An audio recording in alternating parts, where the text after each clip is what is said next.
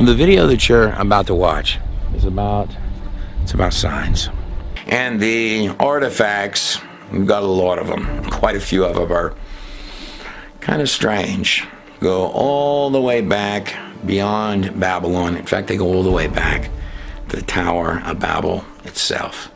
These little reptilian-looking idols with the elongated heads, these were discovered, hundreds of them, outside of, right around the site of Eridu, where the Tower of Babel once was. Now, speaking of serpents and serpent gods, this image back here, by the way, comes right off of the walls of the actual tomb of the Pharaoh of the Exodus. That's the priest of Ra right there, throwing his staff down to become a snake.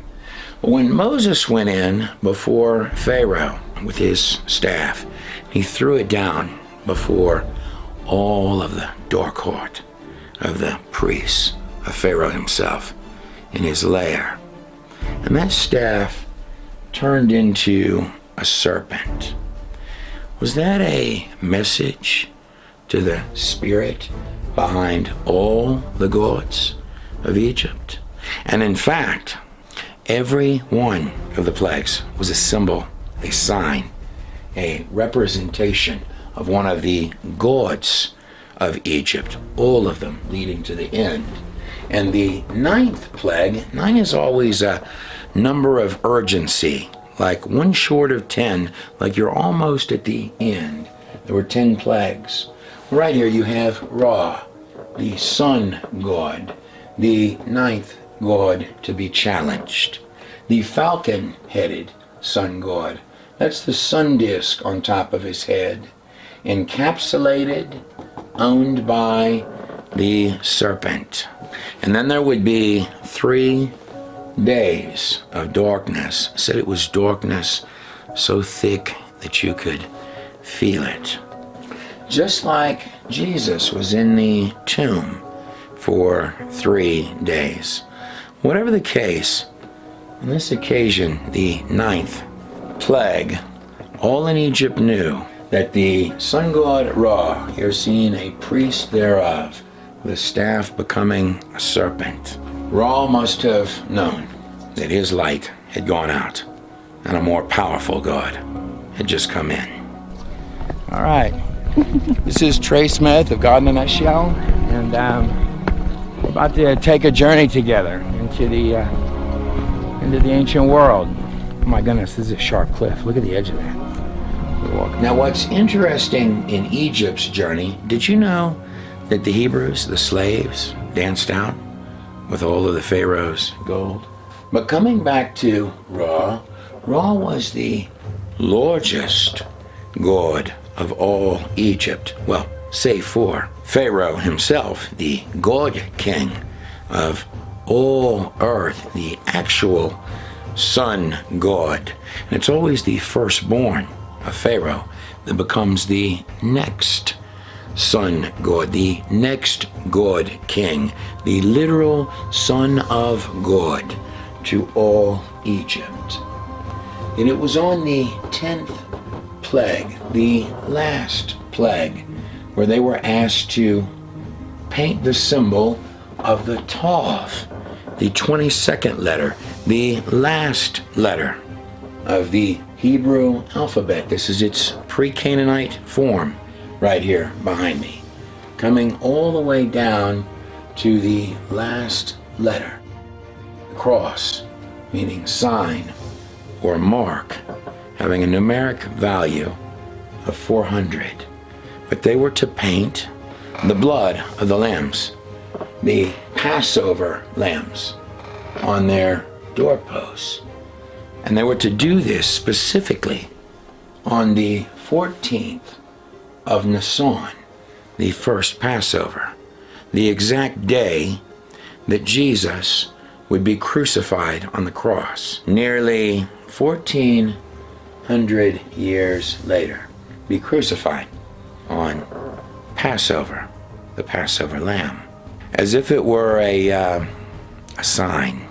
Sign or mark.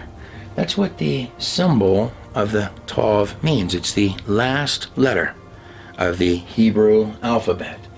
Tav, just like the letter T, even with the same sound as the word truth.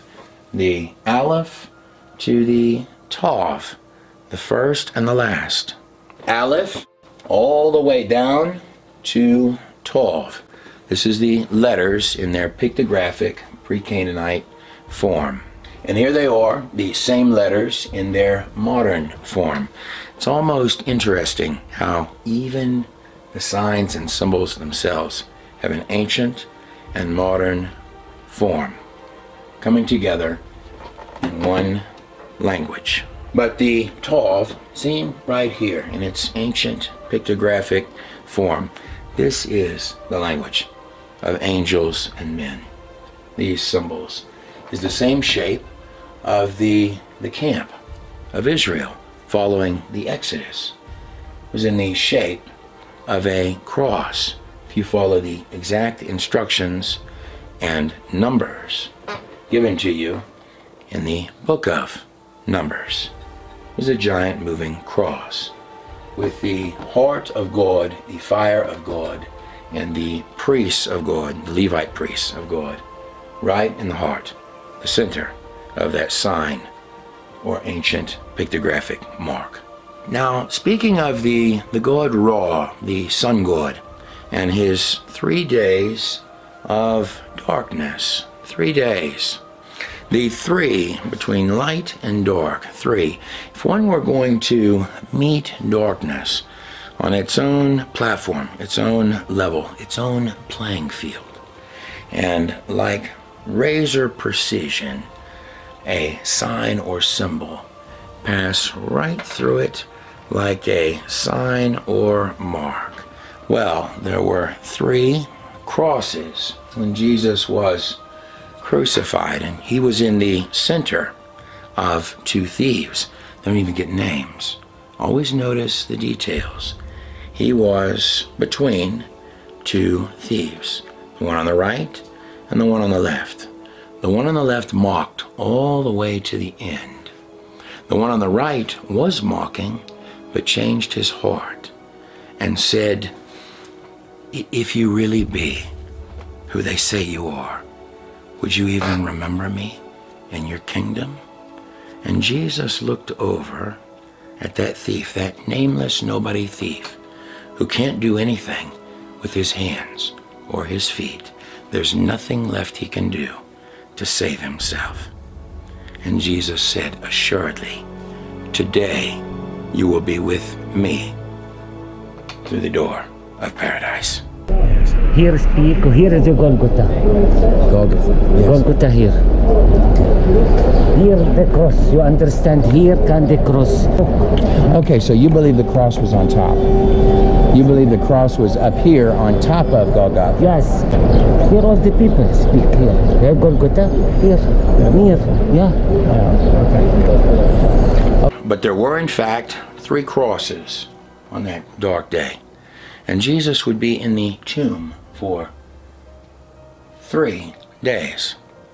And in fact, on that cross, that Tav, that sign or mark, there were 3 Vavs.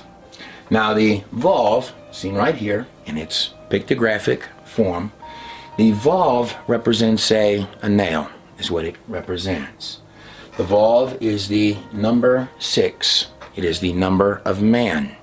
Now the rabbis believe that the Vav, number 6, is the only letter of the Hebrew alphabet which connects, which literally connects heaven to earth. And just so coincidentally, it is the Vav. In fact, 3 Vavs. Here's the ancient Tav, meaning sign or meeting the mark. And 1, 2, 3. 3 Vavs, 3 6s, 3 nails, 1 in each hand and 1 in the feet. So it was indeed the Vav, the number 6, 3 of them, that were connecting Jesus to that cross. But the truth is that it wasn't the nails that held him to that cross. It was his love for you and me. But whatever the case, that was crucified on the 14th of Nisan. The first Passover was on the 14th of Nisan, 1400 years before. And there were 10 plagues, a number of completion. 10 is a universal whole letter. There were also 10 commandments that were given to Moses following the Exodus. 10, the number 10 in Hebrew, is the Yod. Coming down from our Aleph, past our Bet, that's where you get the word. Alphabet, Aleph, Bet, comes from this language behind me. Coming from our Aleph all the way down to our 10th letter, just like there were 10 plagues, or Yod, dangling right there. Like a little thought, an idea, the Spirit of God, a little Yod, just dangling through the gateway between heaven to reach in to earth. The number 10. Well, as coincidence would have it, if I move from my pictographic form of the language, coming down to the last letter, the sign or mark, the cross, in its ancient form, and I come over to the modern form of the language here on the screen behind me, coming all the way down, you're going to find that this last number, the number 400, and the letter above, the Tov, the sign or mark, has changed. It's now become a doorway, a gateway. To be abundantly clear, what I'm telling you, this is the ancient pictographic form of the last letter of the Hebrew alphabet, the Tov, the cross right there. And this right here is the modern form of the Tov. It's become a doorway with the Spirit of God inside of it. Ancient Tov, like that, becomes in its modern form a doorway, is what it becomes. So if I jump from the ancient world over to here, the modern Tov, within which, in the center, the heart of it, is the Yod, the symbol for God himself, coming right through that gateway right there, that doorway. And they were to paint the blood of the lambs, the Tov, the sign or mark on their door pass, their doorways. On the 10th plague, the Yod, they were to paint the blood of the Passover lambs, the symbol, the ancient pictographic symbol, the sign of the Tov, in the lamb's blood around their door posts. This right here is the ancient symbol of the Tov. In the center, this doorway with the Yod, the number 10, the number of completion, the symbol of God itself, through that doorway. That is the modern symbol of the Tov. They were painting crosses, Tovs, on their doorways in the lamb's blood that first Passover. And of course, it would be 3 days later when the Hebrews would be crossing through from death to life to the sign or mark on the other side of the Red Sea. The last plague, the Passover lambs, were on the 14th of Nisan. The Red Sea parting was on Nisan 17th, 3 days later.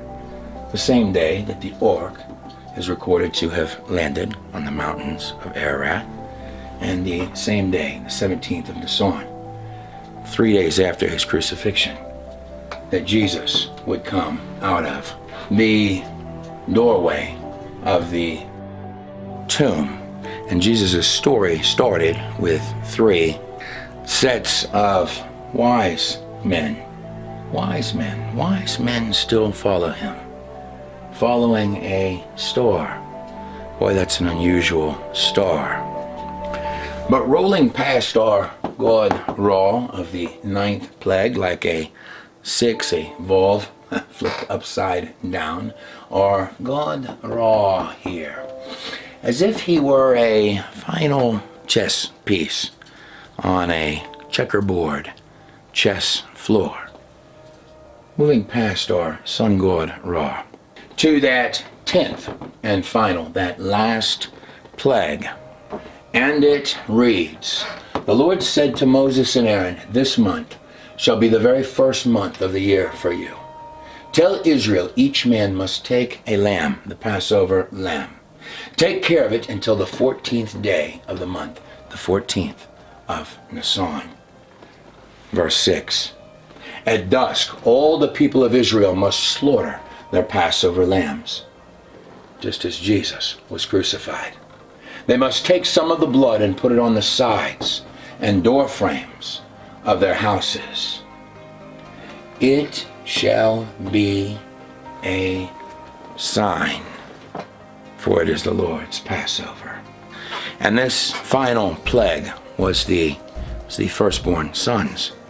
And Pharaoh, well, he's in the line of the sun gods, the great sun gods of earth. He is Pharaoh. He is God on earth. And his firstborn son will be the next God king, literally the next son of God on earth. "And there was a great cry in all the land of Egypt. And as Pharaoh came with his dead son in his arms, the next God king, the literal son of God to Egypt, in his arms, and he said, Pharaoh, 9 times God had undone this for Pharaoh. On this one he came before Moses, said, Moses, would you undo this for me? Would you go before your God and raise my son from the dead? There would be no son of God, no dark son of God raised that first Yod Passover. And 3 days later, just as the tomb would open for Jesus Christ, they would be passing through the waters of the Red Sea with all of Pharaoh's gold. But from the very beginning of the Exodus story, when Moses and Aaron had gone in before Pharaoh, and Pharaoh was laughing at them like they were a little bit of nothing, Pharaoh had asked Moses and Aaron, so what does your God intend to do? And Moses and Aaron had told him, well, our God wants us to take a 3-day journey, after which there's going to be a very large sacrifice. And then Pharaoh, from the very start, as if toying with them, said to Moses and Aaron, okay, speakers for the slaves, entertain me, tell me, speakers for the slaves and the God of the slaves. He literally laughed and mocked at them in the very heart of his dark lair with all of his dark priests. Exactly what does your God intend to sacrifice? And then Moses humbly looked back up at him and said to Pharaoh, he answered him honestly and said, I don't know, Pharaoh. The only thing our Lord said is that we were to take a 3-day journey, after which there would be a very large sacrifice, and that he would provide the sacrifice. And I bet Pharaoh remembered those words when he stood right there with the waters parted, as if taunting Pharaoh, saying, bring your army and come on in. But coming backwards through our Tov, or cross, or sign, or mark, coming backwards through our open doorway of our Yod on number 10 right there, which of course changes our cross, our ancient Tov, into our modern Tov, our doorway, our gateway, within which we find our Yod, the Spirit of God himself. passing through that doorway, we find the name of God himself, the unspeakable name of God. Yod, He, Vav, He. It begins with the Yod. In pictograph, it is the right arm, the strong right arm of the Creator. Yod, that is the head, the name of God. He, nail, nail. Behold, behold. He, behold the hand. Behold the nail. The unspeakable name of God, for whom the film you're about to watch is dedicated to. In fact, if I take this name in its modern form, Yod He Vav He, and I turn it up to stand sideways, just like the symbol of the Vav, the symbol of the man, this word turned upright becomes the symbol and sign of the God in a Nutshell project. Welcome to the 5th installment of our Genesis study. 5, by the way, the He, like there are 2 He's in the symbol for the unspeakable name of God. He. Those 2 He's surround the Vav, the number 6, the number of man. In other words, man has to be surrounded by grace. The He is the number of grace. So in other words, these little He's, this is a He, and this is a He and He. Same thing as up here, the pictograph of the little man with his arms up like he's giving praise and joy to God. Those number 5s is what those letters are. Those number 5s, 5 is the number of grace. So the name of God has within it a double dose of grace surrounding the man, the number 6, the Vav, which we're going to need a lot of in this video because we're going through a lot of ancient symbols, not all of them, a lot of them pagan stuff. So all glory for this video is given to Yod He Vav He, the King of Kings and Lord of Lords. But to truly understand Egypt and the gods of Egypt, our chess piece gods on their checkerboard floor in their 9th and last, they're getting close to the final hour. We are going to be heading backwards into Babel, where the Tower of Babel rose, and over into ancient Egypt. So without further ado, let me welcome you to Signs, Symbols, and Legends. Oh my goodness, this is a sharp cliff. Look at the edge of that. We'll walk up to that thing. So, and this is the famous Arch, and Arches National Park. If you enjoy the rest of this film, Signs, by the God in a Nutshell Project, here's what the DVD for this film looks like. Over at God in a Nutshell, the film that comes directly after this, I think you're really going to like this. I think you're going to go on a ride, would be the Vav. One will rise and another will fall. This is the DVD for the film Vav on the screen behind me. You can also stream all the films, all the new films, immediately over on the partners section of the God in a Nutshell project. This includes, of course, Nimrod, Vav Part 1 and 2, and our entire Genesis series that we have been going through. The partners section has roughly the cost of a modern day movie ticket. I think you're about to go on some real adventures. If you do get entire sets of the Genesis series on DVD, it also gives you the option to enter the partners section with a free month at a discounted rate. This way you don't have to wait for the movies to arrive, but they do look nice on a coffee table. If you do decide to visit God in a Nutshell at any point or following this film, you will notice that in that partners area that all of the films, most all the films, we do have some free films in there that are surprisingly good. They're all good films. But the Vav 1 and 2 and their extended versions are in the partners section. All of the films in the partners section probably are going to say play preview on there. When you become a partner with God in a Nutshell, that button stating play preview will change on all of the films to play film. And I think you're going to find some both spiritually and intellectually satisfying rides back in there. Without further ado, let's begin the journey of signs, which would be followed by Vav Part 1 and Vav Part 2. And I don't know how safe I feel standing right here, but this is gorgeous. I'm Trey Smith of God in a Nutshell, and let's start the video. Okay, so we're going to take a look at some ancient legends that go all the way back to ancient Samaria, and what would take rise. Ancient Sumer and Akkad. This down here is generally recognized as ancient Sumer, where the Tower of Babel was, and up here, this area would be Akkad. These two areas together would come later to be known as Babylon. Now, this list that I have here on the screen is a correlation of the rulers of ancient Sumerian kings, as they're given to us not just on the Sumerian kings list, but on a collection of documents like the ones we have here, including the Utu tablet, their highest and most character, Utu, the sun god, the original sun god.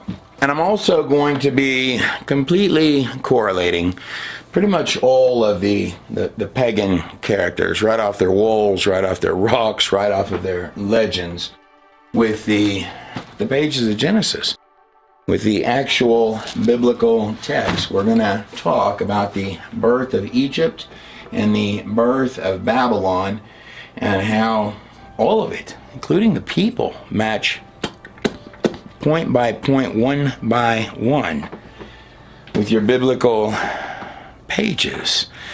In other words, if I haven't already upset the universities by this point, they're going to be really angry.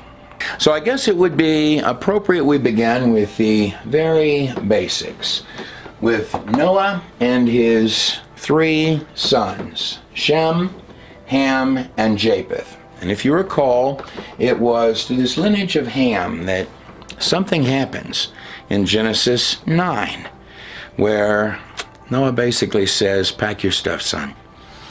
We're going to need you to go. And Ham has this son, Canaan, who would birth the Canaanites.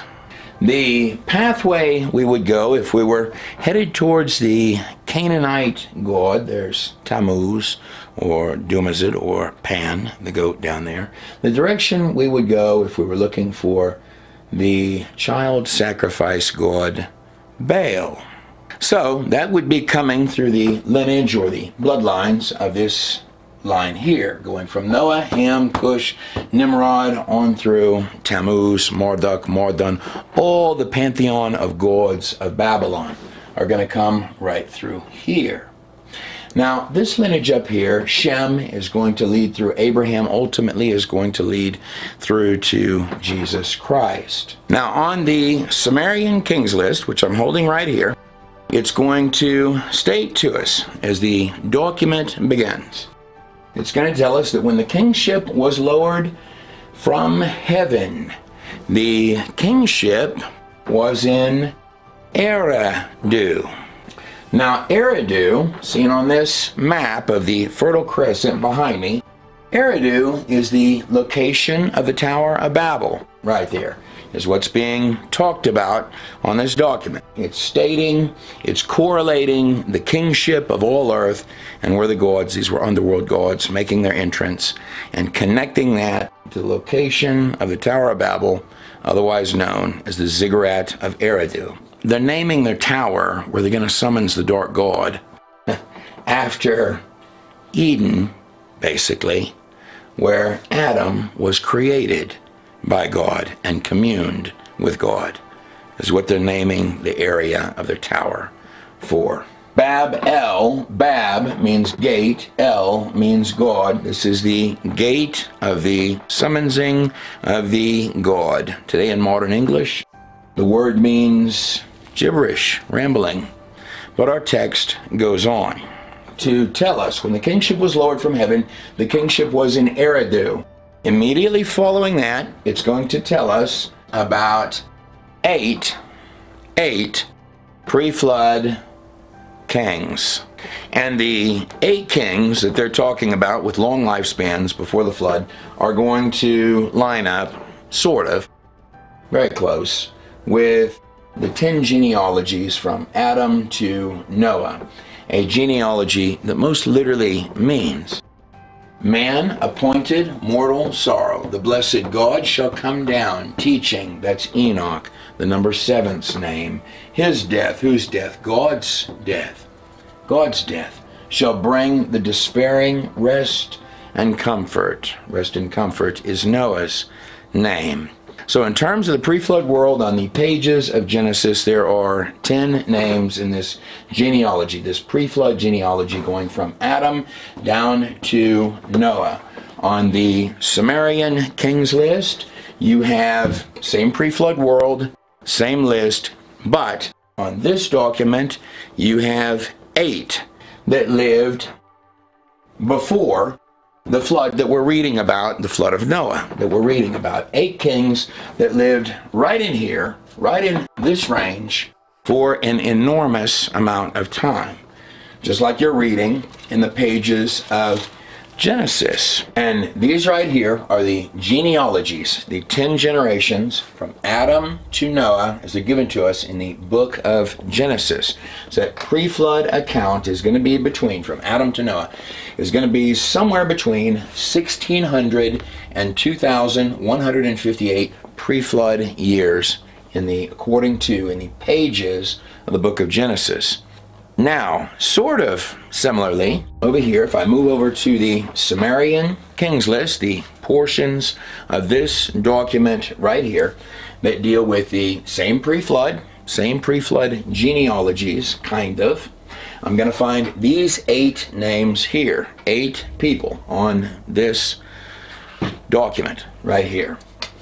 These 8 names, or 8 pre-flood kings, are going to come to 241,200 pre-flood years. Both texts, both Genesis as well as the scribes that put this text here together, believed similarly that the people living before that flood lived enormous lifespans. More than this, on the pagan documents, they're telling you that they're physically witnessing a decrease on these stones directly following that flood. That the people are living, they're still living a long time, they're recording, in both sets of documents after that flood. But that those lifespans are rapidly dropping, and that this is, on the pagan text, they're looking for supernatural ways to fix that, is what they're in search of. They're trying dearly to get back to that tree of life, no matter what. Even if this requires sacrifice, extreme sacrifice of their subjects, or experiments, or whatever with the blood of their subjects, or worse. To get that long lifespan back appears to be a pretty good sized problem that they're talking about and discussing in the ancient world. In the pages of Genesis or the Torah, demons are, well, they're the bad guys. In the pages of the stones and documents of the pagan texts, like over here on this side, demons are, they're really, really good guys. Dark angels, demons, are to be worshipped and praised. They are the power and life givers of the kings. But as a brief example of, are the long lifespans possible? They're more than possible, they're probable. And I mean the lifespans as they are in Genesis, not the lifespans as they are in the Sumerian kings list. I can't defend those, nor would I try. In fact, a lot of people believe that this kings list, this portion here, uses a sexagesimal system, which would mean that you are doing a lot of base numbers of 60. You have a lot of 6s in it. You would be buying and selling and trading, by the way, with a lot of 6s, or perhaps 666s to buy and sell, or do your basic math. So where you start from with your Tower of Babel in your pagan world really does come full circle to where you end with your pagan world. The short version of that would be simply that How long you live is actually a function that's written right into your genetic code. And more than that, what you're physically finding on the ground, similar to what they're covering on these stones and on the pages of Genesis, is that you're finding that ancient man is bigger, badder, more well-built, just pretty much like every ancient creature that you're finding from the ancient world. You're going from your elephants today were the mammoths of the past. Everything in this place appears to be going from bigger, badder, more well-built to little bitty rinky-dinky, like you see on this modern human skull right here. Look at this modern skull, like you and I today, in comparison to this skull that I'm holding in my hand right here. This is a Neanderthal. This is an ancient human skull that I'm holding in my hand. Modern human rinky-dink skull in my hand right there. Ancient, big, bad, bold, no nonsense human skull right there in my hand. Now let's look for a second at the teeth of our ancestors in this place. This is the ancient skull. This is the modern skull. I'm going to turn them up sideways.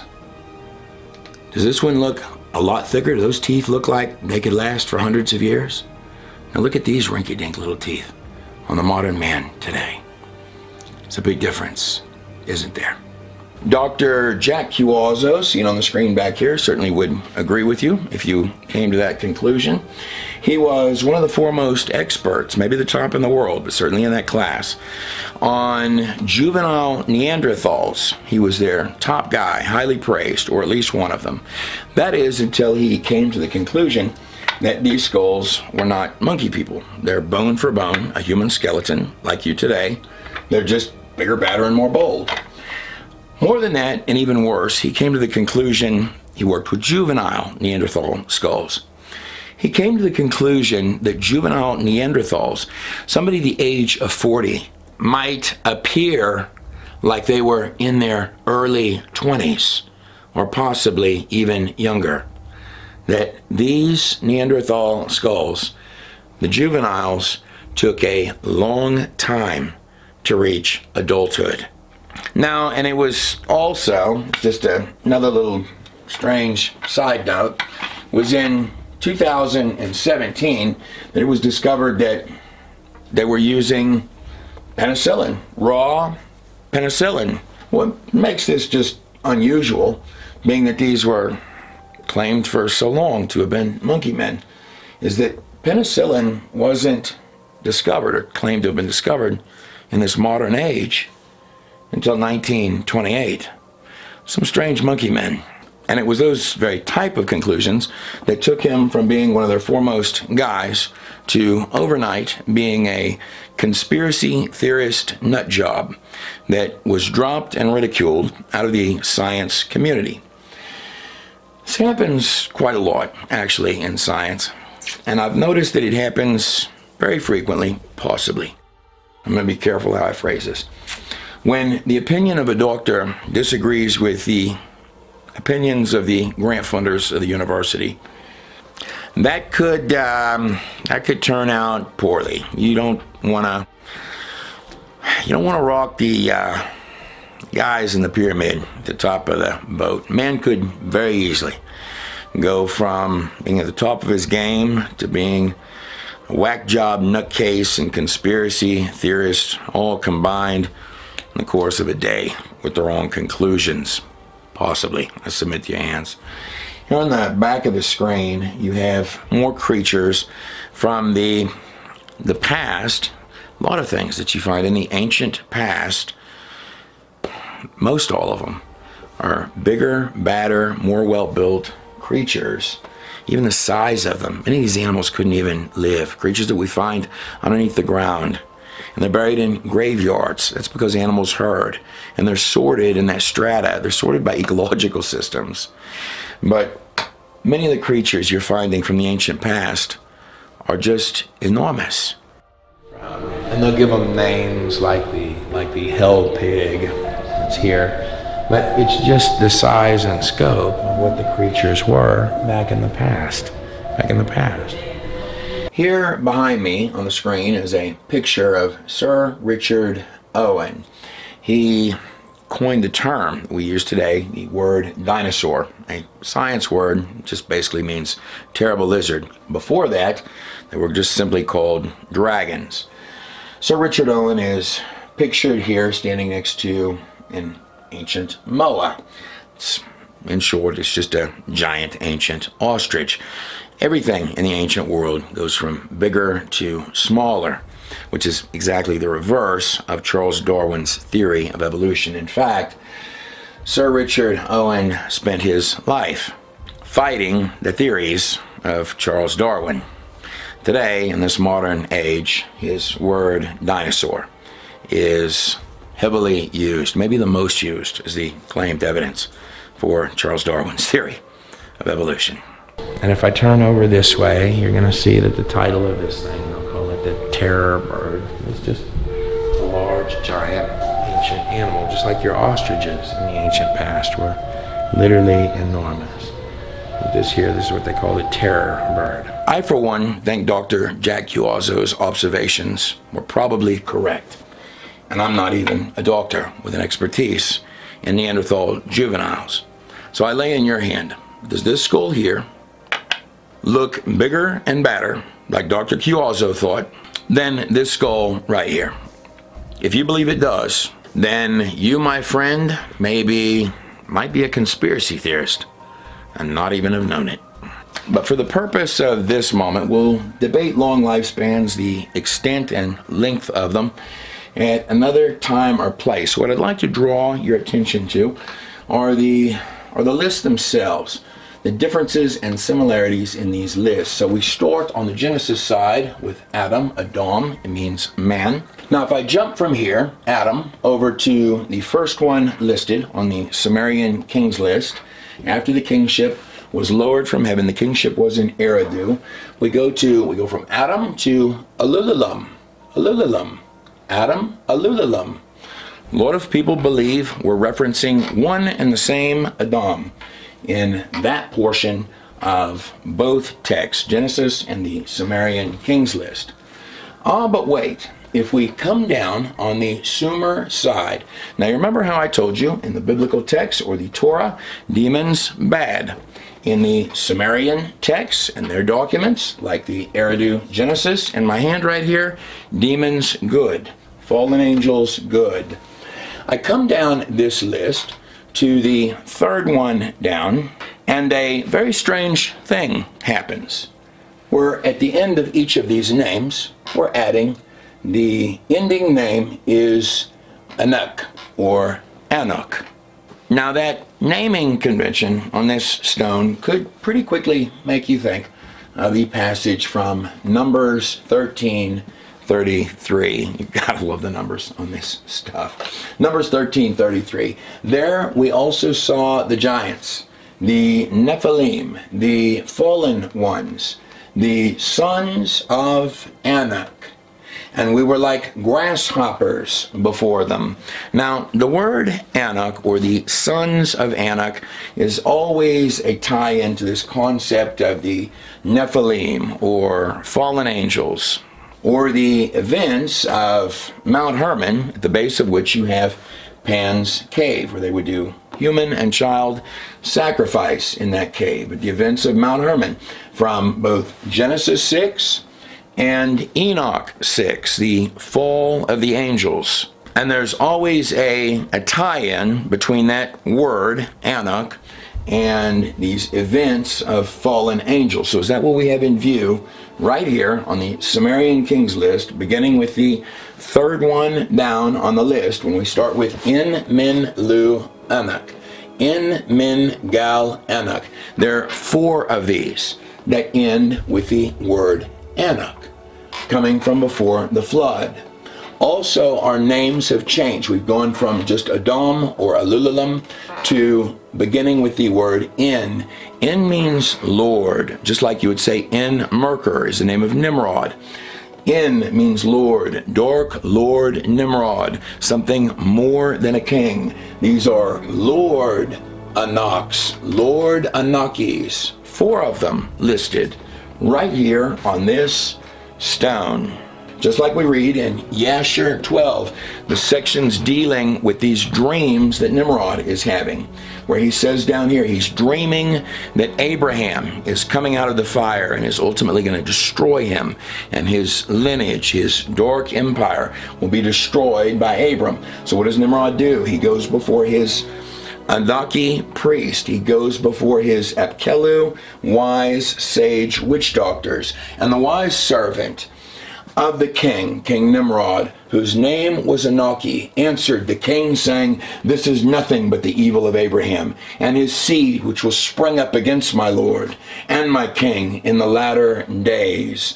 That was the advice of his head witch doctor, Anaki, presumably the same Anaki for whom you're going to get this bloodline right here, where we have the giants, the Nephilim, the fallen ones, the sons of Anak, on this side of the flood. What was Anaki summoning for Nimrod? We have literally 1, 2, 3, 4. 4. Here they are, right here. 4 of the 8 are listed as Anaks, Lord, Dark Lord Anaks. Do we have fallen things in view that they're claiming? Fallen things that they're claiming as lords and kings before the flood in view on this text? My opinion would be, yes, we do. And right in the heart of them, we have this name here, Dumazid.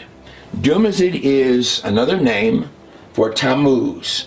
The character, you have Nimrod, you have Envenna, and you have Tammuz. So Tammuz is listed both before and after the flood, according to their Sumerian kings list.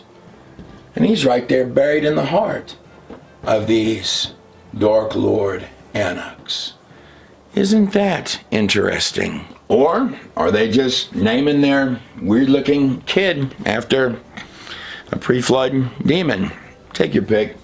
This is Enkidu back here, also called Dumazid or Tammuz, all names for the same character right here, Enkidu. This artifact is from Iraq.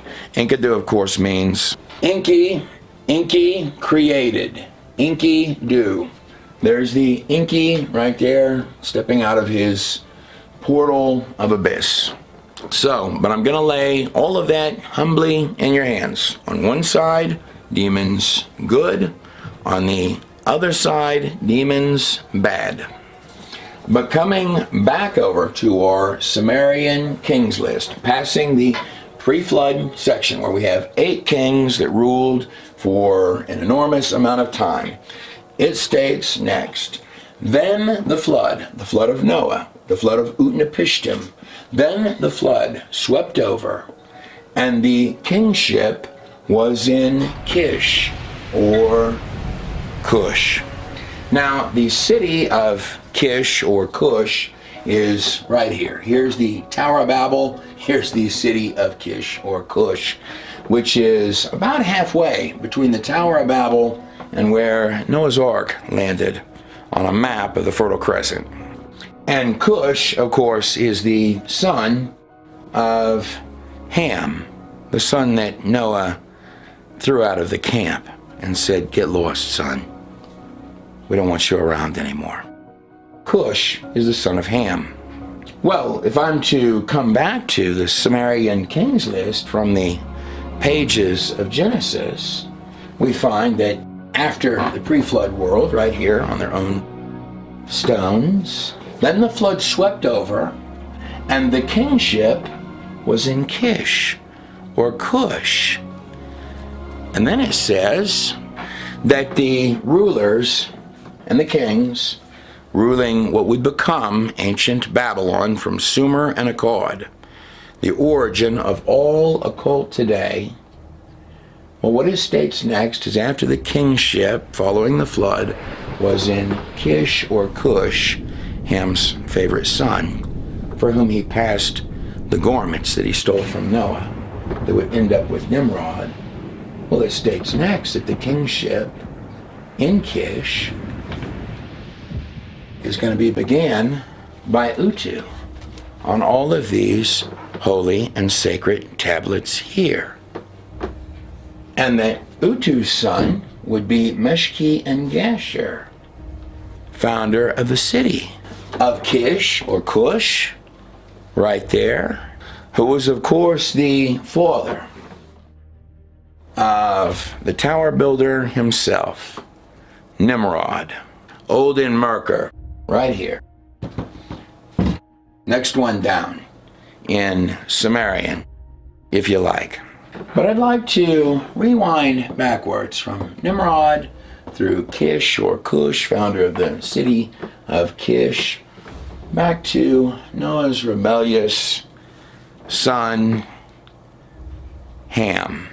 And in fact, where this particular tablet, the Shemesh or Utu tablet, the sun god tablet, actually comes from, well, if you have the Tower of Babel that Nimrod built, way down here, if I were to come up the Tigris and Euphrates, passing Cush, founded by Nimrod's father, or Merkur's father, all the way up, almost nearly back to where Noah's Ark landed, or close, coming up here, passing Babylon, we find the city of Sippar, where this tablet was found. This image right here is identical to this image here of the sun god Utu.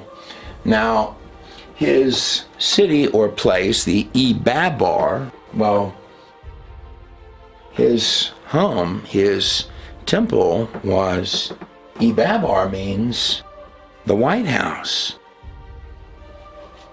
That's where the sun god lives, the White House. In fact, maybe all of your systems have roots that go back to those three suns and back to Babylon. I would state this, though. Even God himself has heavily worked over time right through the heart of Babylon and Egypt. In Egypt, the sun god is Ra, generally represented by the right eye, or the masculine, the sun god, the head chief of chiefs, the sun god. There's the right eye of Ra. The left eye, which would be Horus, the son of the royal family there. Easy way to remember this is Horus, left eye, no sun on his head. Ra, basically the same falcon with the sun disk on its head, encapsulated or owned by the snake. But hopping backwards from ancient Egypt, and there's Ra again right there, over to the falcon-headed Ra. Notice the bird's heads.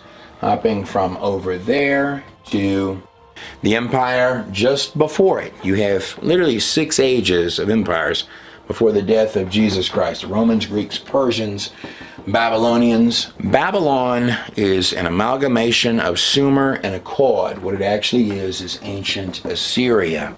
Before Babylon, you had the Egyptians, where the eye of Ra would take its rise. Before then, you had the empire of Nimrod, Sumer and Akkad, otherwise known as ancient Assyria. Located on your map right here. Sumer, where the Tower of Babel was, right in this area, and Akkad, where Utu, the sun god, would found his empire after running away from Utnapishtim, Noah's name, in the Epic of Gilgamesh. Utu, right here on this tablet, who founded the first White House. In fact, later, as we move on down here, he had 2 White Houses, 2 capital empires of Sumer and Akkad. Another one right down here, just a stone's throw from the Tower of Babel. Down here in Larsa. Now, I'd like to take a look at our first founder of the empires of Earth, Sumer and Akkad, on his tablet coming from up here in Akkad, where Babylon would eventually rise. Utu, or Shemesh, seen sitting right here on his chair right here. I want you to notice of the three coming before the sun disk, the last one, or perhaps the youngest one, who's going to get the blessing, and according to the tablet, and become the, see, three there, youngest, become the sun god, with indicated by the sun disk on the tablet there, and become the Shemesh, the first sun god of earth. This is a close-up of the top of that tablet up there. These documents were kept in the treasuries of kings, which is where this one was found. In short, later kings of Sumer and Akkad are letting you know, they are definitely letting you know on the Sumerian kings list what lineage that they come from, and that lineage is stretching all the way back to this claimed holy set of people right here, leading to the first sun god. They're in the lineage of the first sun god, going all the way back to Utu, right there. That's what they're telling you. We're important. We get to write these laws and these rules and these festivals in this bottom section here because we come from this lineage here that's on top of, came from the other side of this water imagery here, came from the flood, most specifically the sun god Utu. But no matter the case, that's pretty much what all of these tablets, like they're all talking about the global flood and who came from the other side of it. And these tablets came from right up in here, is where they came from. But rising upwards above our water imagery right here, which noticeably the water imagery on this tablet is what separates the text below, the cuneiform writing below, from the holy figures in the imagery above. Notice also the last one down here, for whatever cause, the last one, or perhaps the youngest one, is wearing an identical outfit, the only one of the three, wearing an identical garment to the Utu, the sun god, the Shemesh here. I'd like to draw your attention to these three symbols at the very top, located right here on this tablet. These symbols beginning with the crescent moon. It's the symbol of the god Suin, or Sin. Now the god Suin, or Sin, or more directly the god Sin, this by the way is an Akkadian god, just like Utu's first Ebabar, his White House, his temple White House, would be in Akkad. So this is the name of our first unholy trinity of gods in Akkadian. It's like the Epic of Gilgamesh is written in Akkadian, first opening empire. Sometimes also called Nana in your ancient documents, your ancient stones. This means he's the moon god. He is the illuminator, perhaps where you get concepts like the Illuminati from the illuminator. That's quite literally what it means. This is the god Sin, or Sin, or Suin. He is the moon god, indicated by the crescent. So if I'm taking my Akkadian, or my cuneiform, and by the way, if you take a look at these tablets here, take a look at that little tiny cuneiform writing that's on that tablet. Imagine how good that their eyesight had to be to actually read that writing at that time. But the Lord Inzu here, notice the crescent on this side, the two little horns on this artifact here. Inzu, or Zu-En, or Lord Suin, Sin. Well, in always means, so that means Lord. And over here the Zu, that means wisdom. You could also do this like the Zu, being Abzu or abyss. So this is the Lord of wisdom from the abyss, from the basket of the ancient Abzu, the wisdom of the pit is what it is. Like a serpent with knowledge coming out of the basket, the abyss. Lord of the illumination, the illuminator of the moonlight, the crescent moon. Lord of wisdom. This is all dark wisdom.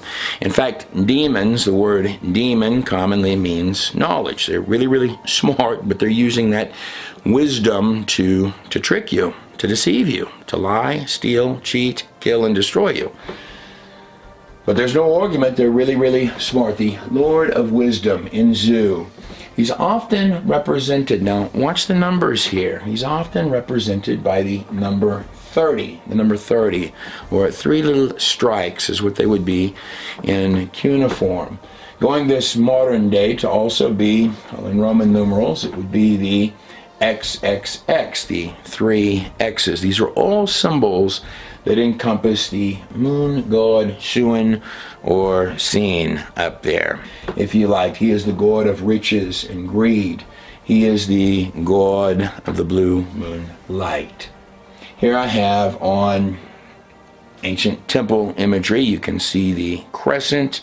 That is the moon imagery for a king, a Babylonian king. Again, he's got the crescent of the god Shin or Sin on his head, and he's going to pray to the moon god Sin. So now here, if I zoom in, here's my god Shun or Sin or god Sin right here. You could also interchange him, his little crescent, with this horned little devil guy here, if you wanted to, or god Sin. You can see up here these 3 symbols, just like the god Sin is the XXX or the number 30. They love their trinities in the ancient world. Always notice the numbers. The 3 symbols I have at the top, this comes off of the U2 or the Sun God tablet. It's the same 3 symbols that you see right here above the Sun God, sitting right there on his chair. These 3 symbols, the moon for the god Sin, and then right next to it I have the symbol of the star of Ishtar, the star of Inanna, or the star of Astarte. All the same thing. The female counterpart, the star, the actress, the seductress of the mix, the royal unholy trinity here.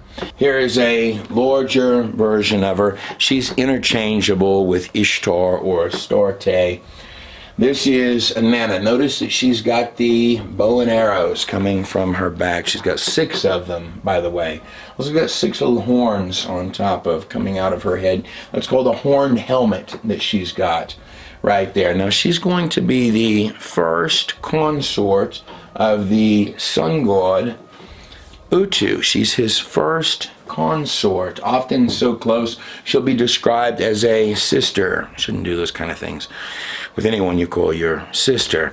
Ultimately, she's going to end up also being the consort of Nimrod, and then as kind of everybody's wife or consort. In fact, when you've got one woman that's sort of everybody's wife, there's a word used for that, but it's generally not wife. But she also is seen here in her imagery, and she's subduing a lion. That symbolism is because they believed in the ancient world that the stars were a language. And that is also the consort of the god Sin. In fact, she's going to be filled with the seed of sin, as we will talk about a little later. Now, you'll also hear this term perpetual virgin in the ancient Babylonian text. This is not like you and I would think of. What this means is that whenever she loses the virginity, she regains her flower every time. A perpetual virgin means actually, like everything in the cult, it means the absolute reverse of what you might mean by the word virgin. She's holding captive the lion because Well, everyone in the ancient world believed that the stars above, were a language, that the history, the future, was written in advance in the stars above. Going from Virgo, the Virgin, I assure you, Inanna does not qualify, or Ishtar or Astarte, for being Virgo, the Virgin, coming full circle around to Leo, the coming lion. So in short, a good and easy way, real easy way to look at this is they were worshiping the planets and the stars. So planets were called wandering stars.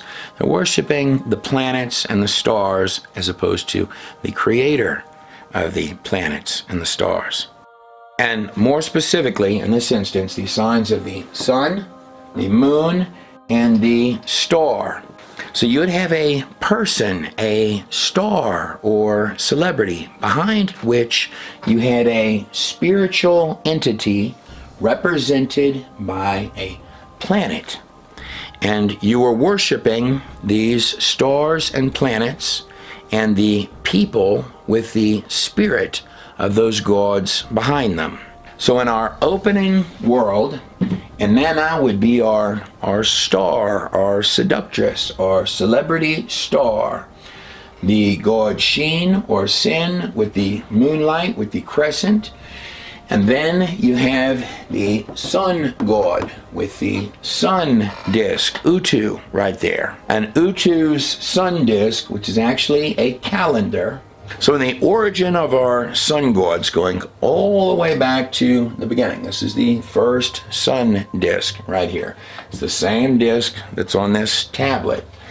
Well, before Utu was the sun god with the sun disk, he's displayed on tablets like this one, coming down out of some set of mountains to found those first. He's the great father of all those first cities that would become Babylon. The sun disk is not just a sun disk, it's quite simply, it's a calendar, just like the Aztec or Mayan calendars. It's knowledge that he came back from the gods that lived in the mountains. That'll become important. He's coming forth out of the mountains. And this is part of the godlike knowledge that he has of the times and seasons that you have between each cardinal point, north, east, south, and west. These represent seasons or months. You have 3 months, 1, 2, 3, 1, 2, 3, 1, 2, 3, etc. Winter, spring, summer, and fall. In short, Utu knows that you plant in the spring and that you harvest in the fall. Utu is godlike and deserves to be fanned and waved as he sits there, while all others bow and plant and reap and bring him the harvest in every possible way, because he has this knowledge that he claims he got from the gods in the mountains. In short, the man had a calendar, keeping track of the months. This is the first set of technologies. Utu's going to hold back that knowledge from the common man. That's part of what makes him the sun god. So they're worshiping Utu in Sumer as the sun god. Over here, nearly identical imagery. Here's the Aztec sun god or sun calendar on this side, with the sun god sticking his tongue out from the middle of it. So they're holding back knowledge of the signs and seasons, almost like, exactly like a technology they're holding back to elevate themselves above the common man.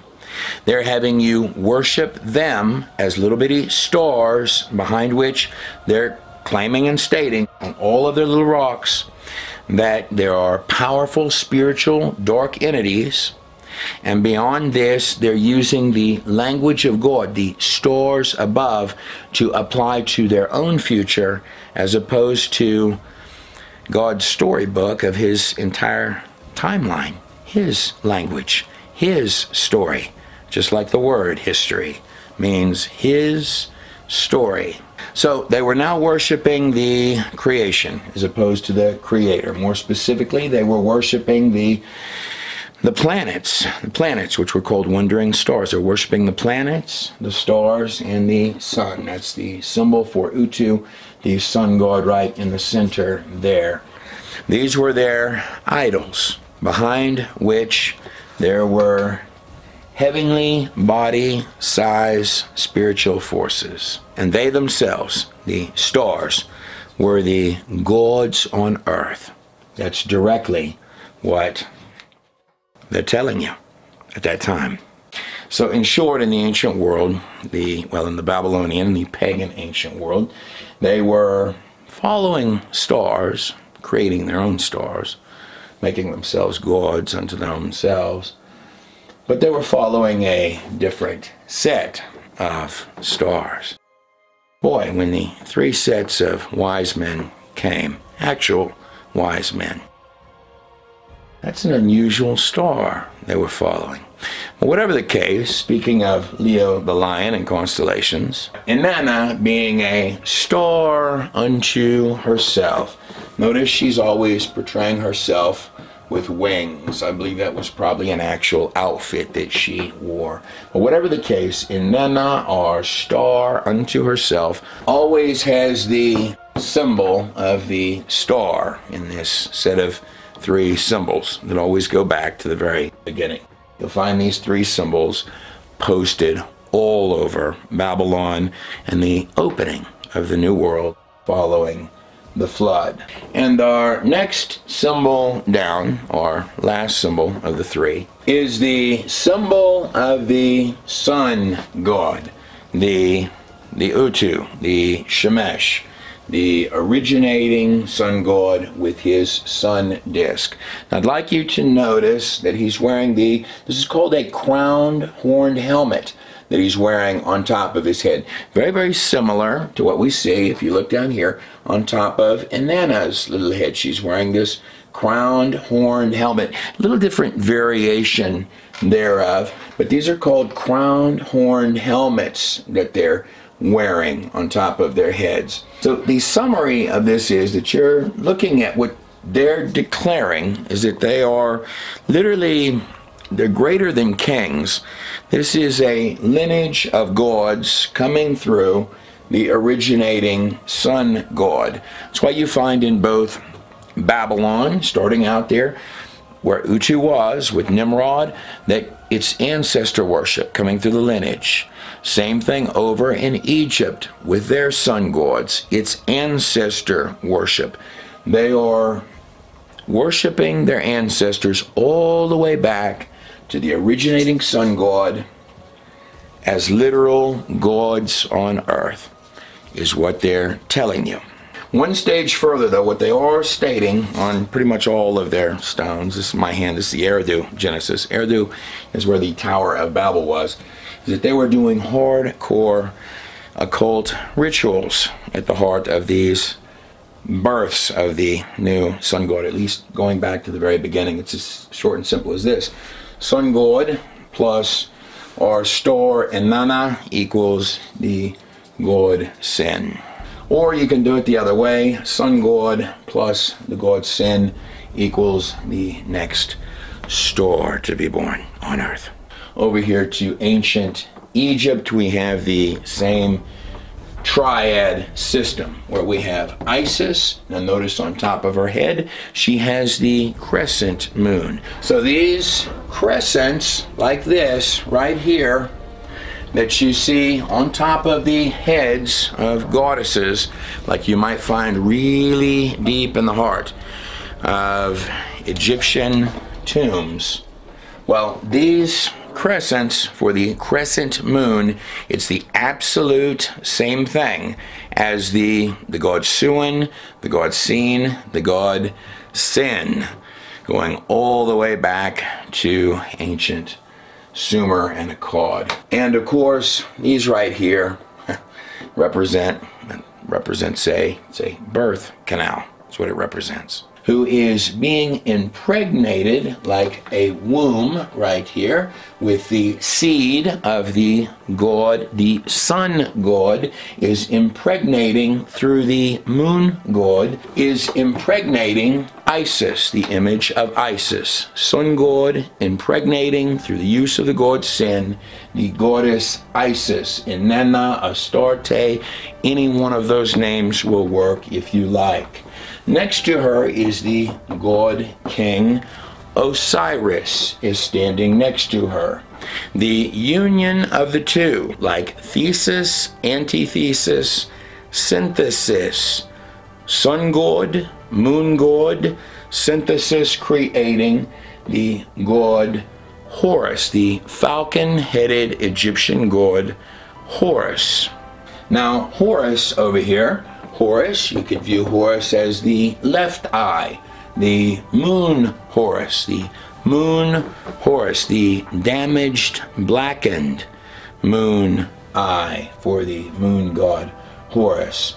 Over here, the sun god Ra, again with the sun on his head, encapsulated, owned by the serpent. But no matter which god you are to bow to in this Babylonian or Egyptian system, it's a synthetic recreation of god systems, is what it is.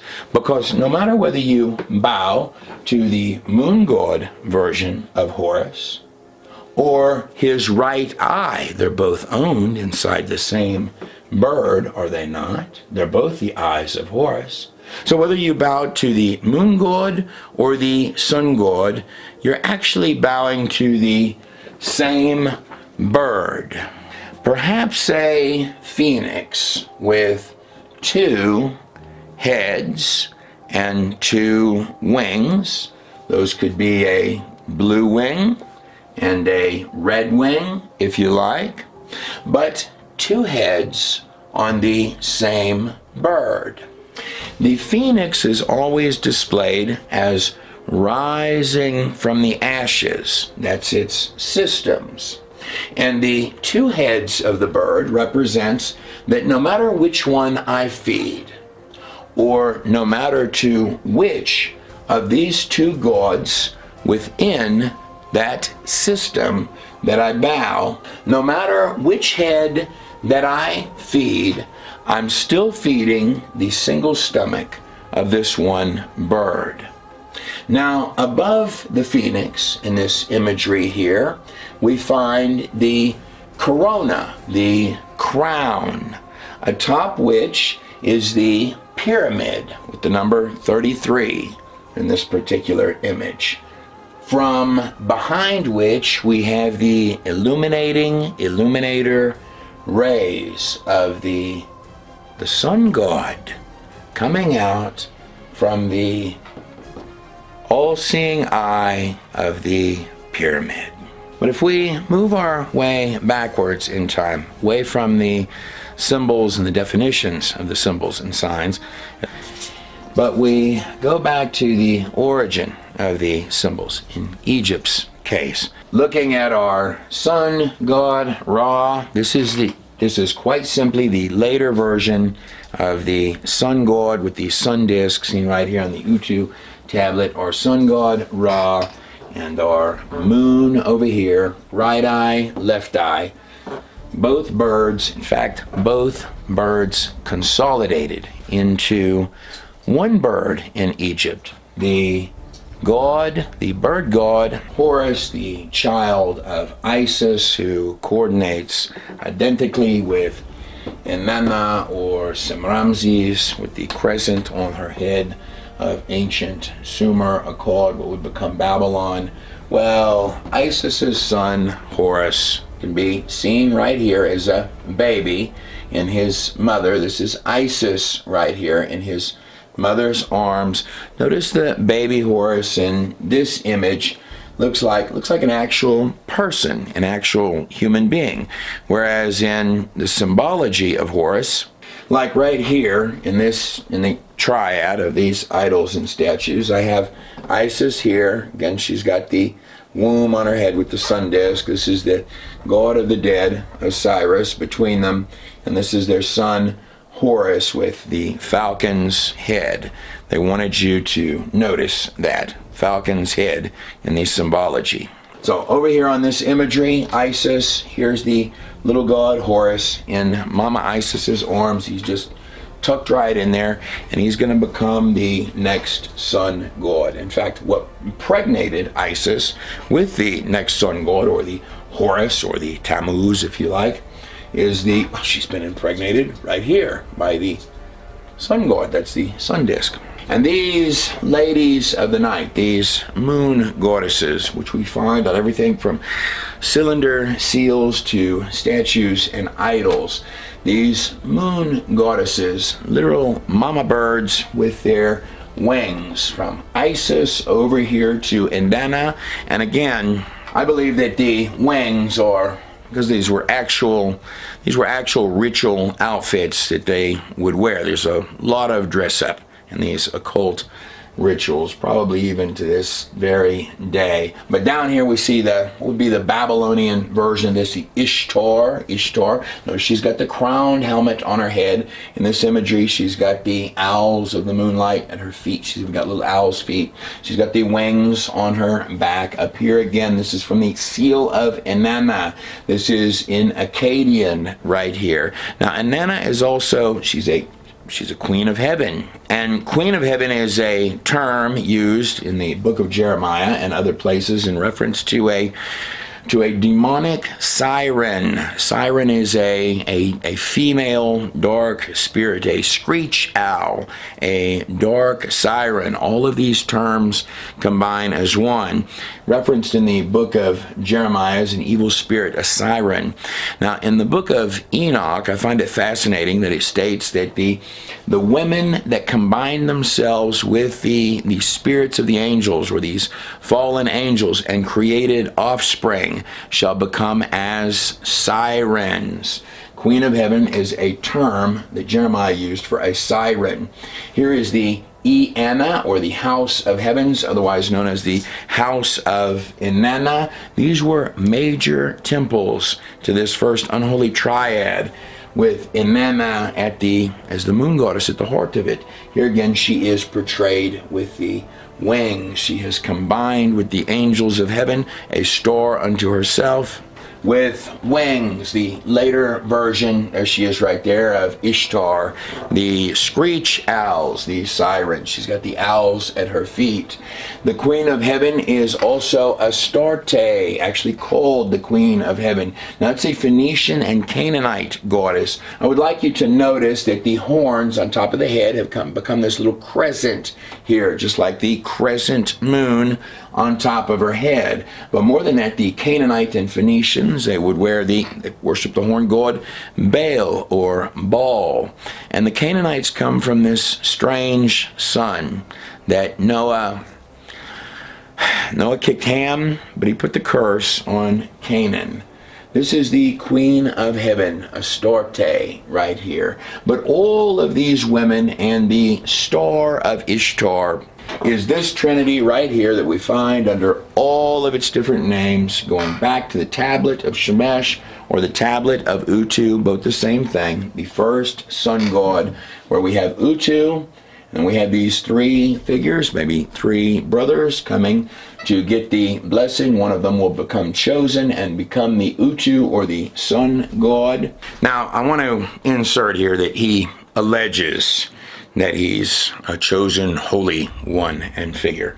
He alleges that on these stones. This is about like Inanna alleging that she equates with Virgo, the virgin. Everything in the occult is the upside down of whatever they tell you. So if Utu, the majestic sun god, says he's the holy chosen one, that's probably code word for he got kicked out of somewhere shamefully and humiliatingly. In fact, he's probably one and the same as the father of the Canaanites. This is it's a seal from a land deed, is what it is. That's how common that symbology that starts on this tablet here with this image here. Utu, sun, Ishtar, star, Sin, crescent moon. That's how common that symbology is. But don't make the mistake to get these dark-winged moon goddess mama birds wrong. In fact, here's Isis right here in her serpent form, perhaps giving us an indication of the spirit behind moon goddess, winged moon goddess Isis. These winged women here would sacrifice their subjects in a heartbeat at the dark altars of their mammoth ritual temples. But if we carefully move our way backwards from the single stomach of our double-headed phoenix here, who is rising from the ashes to birth his sun god, sun disk pyramid above his corona, coming back from the wings of both birds, the moon and the sun god Ra. So now coming back up out of our pyramids of ancient Egypt, where the eye on top would take its rise, and of course the falcon-headed sun god Ra with the serpent on top of its head, coming out of Egypt, which by the way is always a good thing to do. God calls everyone out of Egypt, spiritual Egypt. Coming out of Egypt with our bird-headed Ra, which is merely a later version of the opening sun god Utu right here. Atop his little box of demons is what he's sitting on. And Utu had two Ibabars, two white houses. The first one up in Akkad, and the second one down here, right next to, in ancient Sumer, right where the Tower of Babel would take its rise, where you have these strange Apkelu bird heads. What's funny about the location of that second White House is that it's right here next to ancient Ur, right here. Right there, just a stone's throw from where Abraham was born. And more than that, where Abraham would be passed through the fires of Babel, passed through the fires of Nimrod. Nimrod had repeatedly tried to kill Abraham, who was born right there, and would rise right in the midst of Nimrod's systems, his White House, his Ibabars. But what happens next, that comes right after where we left off at in the end of part 4, where Abraham comes out of the fires of Nimrod. And it says in Yashar 12, and the king, that would be King Nimrod, his princes and all the inhabitants of the land of what would be Babylon, seeing that Abram was delivered from the fire, they came and they bowed down to Abraham. And Abraham said to them, for do not bow down to me, but bow down to the Lord God who has made you, and serve him and go in his ways, for it is he who delivered me out of this fire. And it is he, the Lord God of the heavens, who created the souls and spirits of all men. Now watch this. This is probably the one wise thing that Nimrod ever did in his entire life. Notice the valve came up behind me when I said that. And Nimrod gave Abraham many presents, and he gave him 2 head servants from the king's house. The name of one was Oni, and the name of the other Eliezer. And all of the kings and princes and servants gave Abram many gifts of silver and gold and pearl. Leaving Babylon is always profitable in both a spiritual and a physical sense. And Abraham went forth from the king in peace, and many of the king, that's Nimrod's servants, followed him.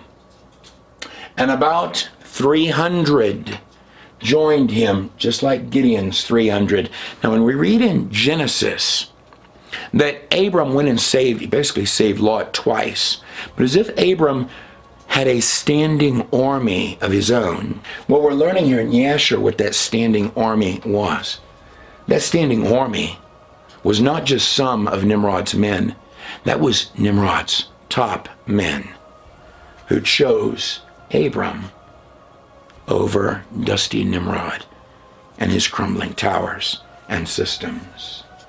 There was prosper in that path from the hands of the enemy. And by the way, all occult today comes from both Babylon and over here in Egypt, the 2 places that blessed Abraham. Whether they knew it or not, they blessed the hands of Abraham. And God said, I will bless those that bless thee and curse those that curse thee. In short, you never would have ever even heard of Egypt or Babylon, either one of them, had it not been for righteous men and the blessing of God even on these wicked places. So let's look again at these bird heads, their systems.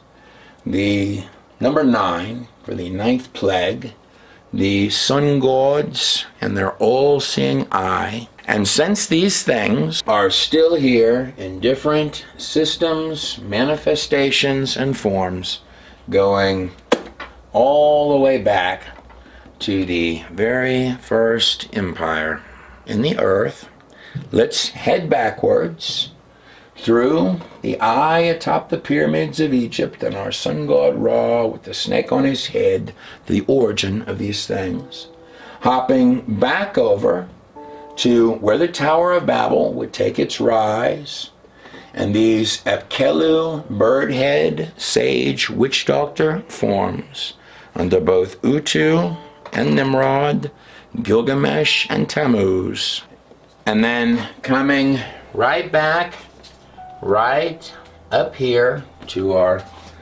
places of origin and our chimera bird heads like chess pieces on a spiritual chessboard.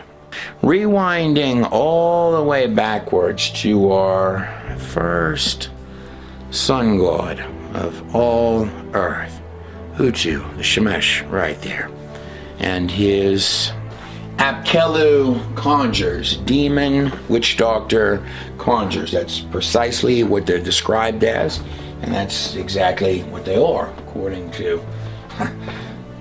certainly to the Sumerian and Akkadian texts. The Apkelu sages, seen right here with the bird outfits. By the way, I've got the crow or the raven. These bird forms actually come from, so in your Bible, it's the dove that came in with an olive branch to Noah. Came back, he was a useful bird that came back with hope. That's what the olive branch was. The crow or the raven or the falcon was the worthless bird that Noah had released. That's what the Babylonians, going all the way back to the beginning, were actually worshiping. The worthless bird that went to and fro, just like in the book of Job. Satan was going to and fro in the earth when he spotted Job to come and test Job.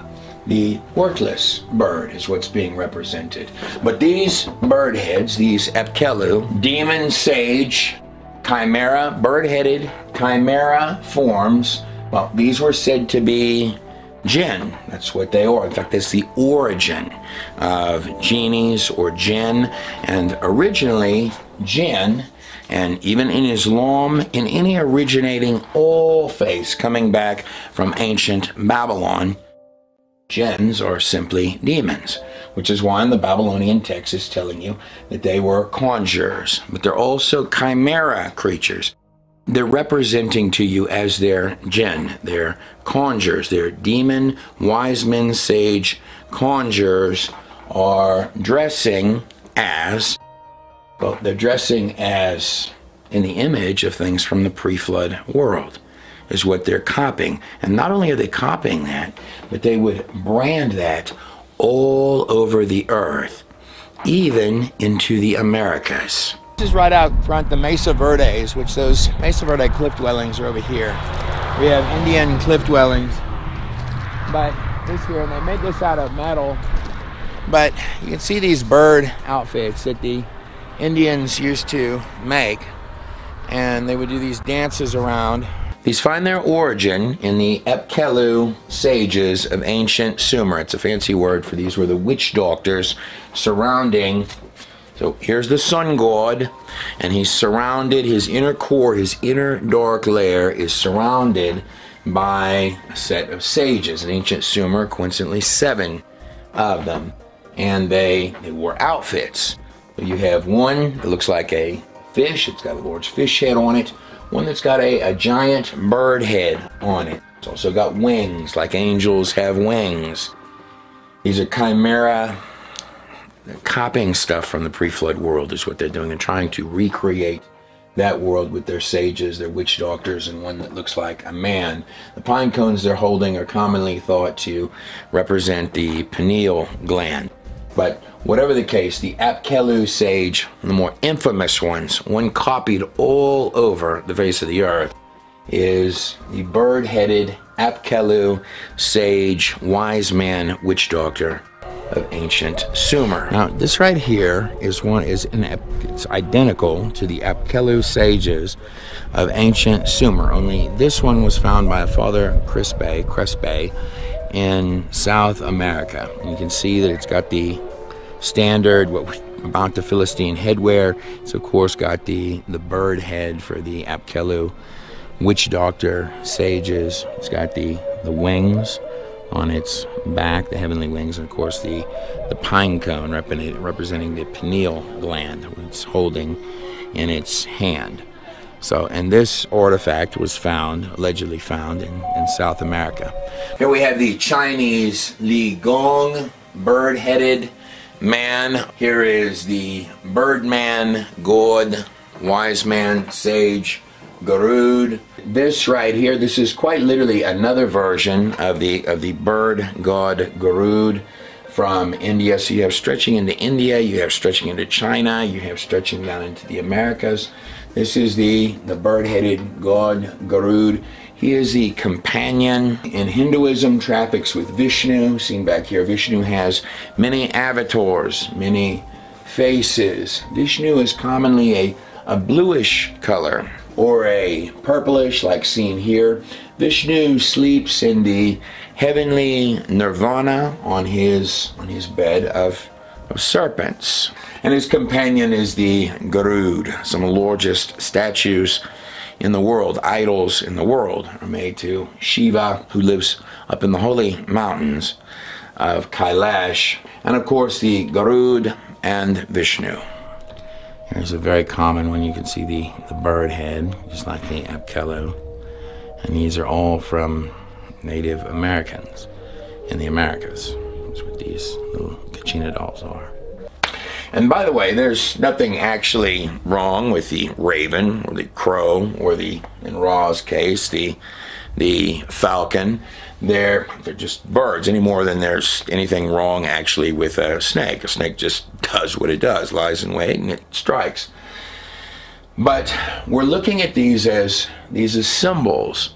And the symbol of the falcon, the crow, the raven, or the serpent are always affiliated with the occult, just like all of the gods of Egypt. And all the gods of Babylon would be the source of your occult today. In fact, the choosing of the falcon, the raven, the crow, comes, in my view, at least in part, from what you see with the blessings and the cursings of the three sons. This division, both spiritually and physically, of the three sons, where Ham will, as the lineage of Canaan leading through Nimrod, Ham, and this lineage up here going through Shem to Abraham, all the way through Israel. These two paths split ways in both a physical and a spiritual sense. Specifically in Genesis 9, just like the ninth plague was the sun god Ra, who is the falcon or the raven's head, the worthless bird that went to and fro. Maybe like a dark bird spirit with the covering of the serpent, just flying above man and claiming that it's good. Notice I used the word claiming good on this number 9. Now if you flip the number 9 upside down, it actually would be a 6, or the number of man. The number 9, claiming it's the sun god there. Whereas the other lineage, the bird that Noah favored, Genesis 8, the number of new beginnings, he released a dove that came back with the olive branch. Similarly, you have the Spirit of God resting upon Jesus at the baptism of the River Jordan, came and rested on him like a dove. And in Matthew 10:16, we read, "And sending out the 12, just like there are 12 months in the year, 12 tribes to Israel, 12 disciples of Jesus. And sending out the 12, Jesus said unto them, Behold, I send you forth as sheep in the midst of wolves." Pharaoh's entire dark circle is often compared to a den of wolves. "Be ye therefore wise as serpents and harmless," and we've got our word again, doves. Now, wise as serpents is actually kind of interesting because serpents aren't notoriously, they're not known for being particularly wise. They sort of just lay in wait for a prey to come through and they strike. That's about all they do. So the wise attached to serpents has some kind of a demonic. The serpent is always attached to the Nakash that we read about in the Garden of Eden. This bright, shining, serpentine angel, wise as serpents. Even the American Indians, stretching all the way to the Americas, have taken this kind of symbolism on their chief headdress, their war headdress, or their spiritual ritual headdress. Each individual feather could have its own meaning. But looking at our sun god Ra, who is merely the next, in ancient Assyria, Sumer and Akkad, you had Utu or the Shemesh, the sun god. Literally, the next empire would have your sun god as Ra, being the one challenged in the 9th plague, just as in Genesis 9, we have the spiritual splitting up, spiritual and physical splitting up of the 3 sons in Genesis 9. Well, the number 9 in Hebrew, and again I'm using the ancient Hebrew, the pre-Canaanite Hebrew, or also called pictographic Hebrew, the number 9 would be this circle here with the X on it, the letter Tet. So here on the screen I have the Tet right here with the X right through it in its ancient pictographic form. Could be like an X marks the spot or a mystery box that you could reach inside of. Now if I come over to the modern form of the language, I come down from the first letter, the Aleph right there, all the way down to the 9th one. That's the Tet right there. Notice the form of the letter has changed. It now looks sort of like it looks like a basket. In fact, that's exactly what it's said to be, the number 9. Just like there's 9 months in a pregnancy. And by the way, if we're birthing something, well, inside that basket, well, there could be something really good in there, or there could be something evil in there under our 9s. They could be a number 9, or you could just as easily flip them upside down and they would be 6s. But I'd like to take your attention from the Tet as its basket form back over to our ancient Tet with the X in the circle, the mystery box. Here's our ancient form of the language, its pictographic form. We start with the Aleph down here, the number 1, the letter that starts everything. I want you to notice that the Aleph is the bull with the horns in its ancient pictographic form. That symbol represents, sometimes it's the silent letter, yet it's the silent letter that starts everything. Horns are a symbol of authority. That's why the devil is always trying to copy that, saying, look at me, I've got the horns, I've got the horns. The Aleph, or the number 1, the silent letter that starts everything, is drawn like this, pictographically, or over here I have my modern form of the Aleph. The Aleph in its modern form is comprised of 2 yods. Now if you remember, each yod is a number 10, symbol of God himself, for God himself, like a thought dangling between heaven and earth. Between the two yods is the symbol of the Vav, the number 6, the symbol of a man, meaning man is surrounded by God, as that first letter, the bull with the horns. Aleph is the father of the alphabet. In fact, the Aleph and the Bet are the first 2 letters of the Hebrew language. It's where we get the word alphabet, the Aleph and the Bet. But taking our Aleph and coming inward from the number 1 all the way down to the mystery box, the circle with the X, the letter of the Tet. Well, I take my ancient Tet right there, and I move over to my modern Tet, which could symbolize a basket. Could be something good in there, could be something evil inside of there. Tet is the least used letter of the entire Hebrew alphabet. But the Tet is a very special letter. There are only 7, or in some Hebrew Torahs, 8, what are called tagan, or crowned letters. The Tet, the number 9, happens to be one of those crowned tagan letters, meaning that it actually has 3 forms. It has the ancient form, it has the modern form, and then its last form, or its tagan crowned form, is something a little like this right here. So does its crowned form right there, the number 9, the Tet, or crowned covering cherub Nakash form, does that look a little like a, does it look like a serpent to you? So our basket that might have something good or evil has now become a crowned snake. And that third form of the Tet, the number 9 right there, the tagan crowned form of it, like a maybe like a chess piece on a spiritual chess board. What I know is this: the first place we find our serpent, or Nakash, is in Genesis 3. In fact, it's right here under the fall of man. It's where we first find our serpent.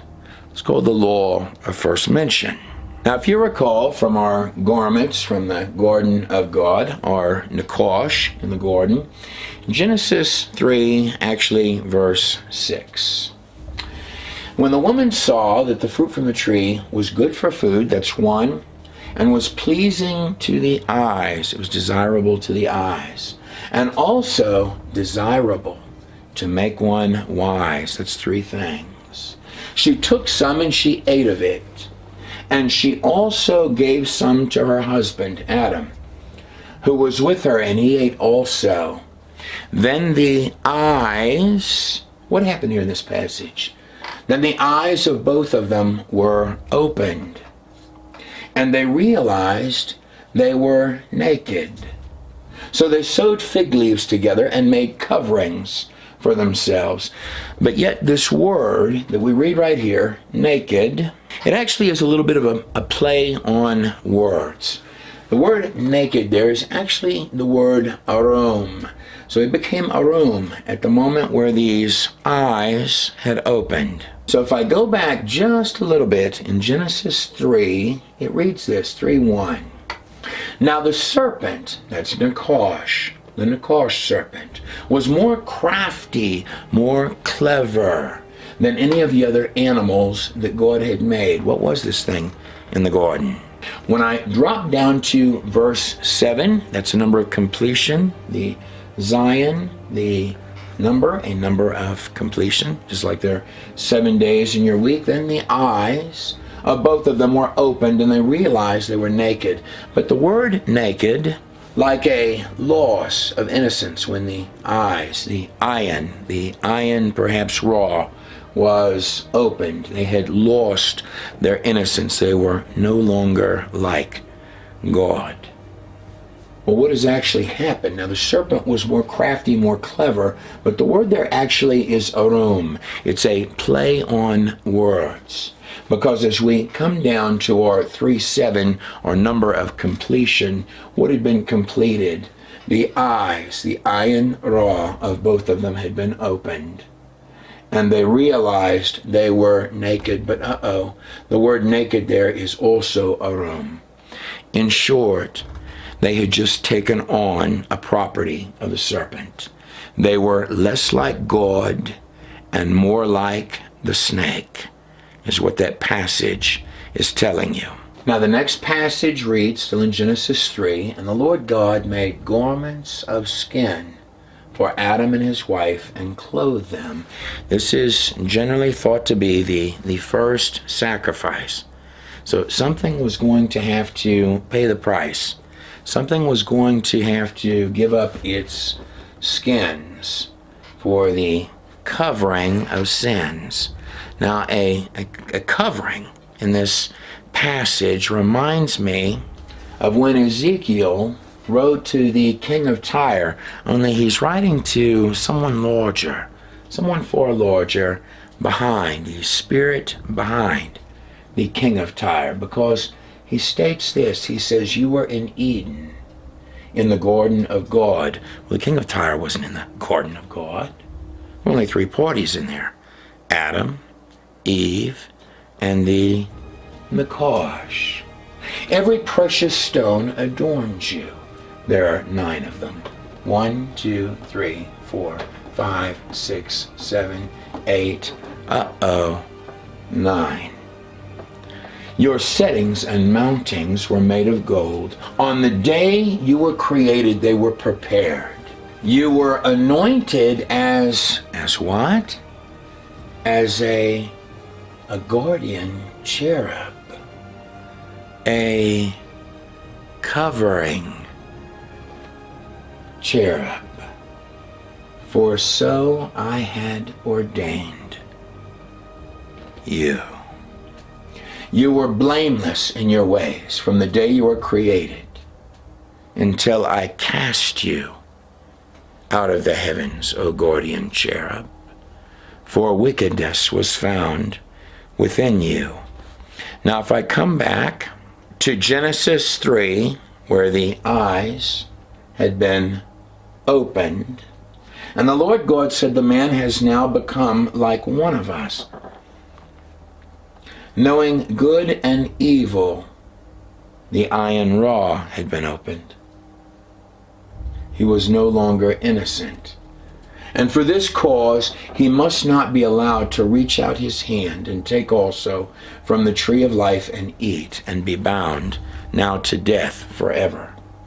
Now, what were they bound to? What had they fallen from when they had become arum, crafty, deceptive, taken on a property of the serpent? Well, I know this, that the word light begins with the aleph. It begins with God himself, moving through the symbol of the vav, the number 6 right there, leading into the head of the man, or the resh. That is the 3-letter Hebrew word for light.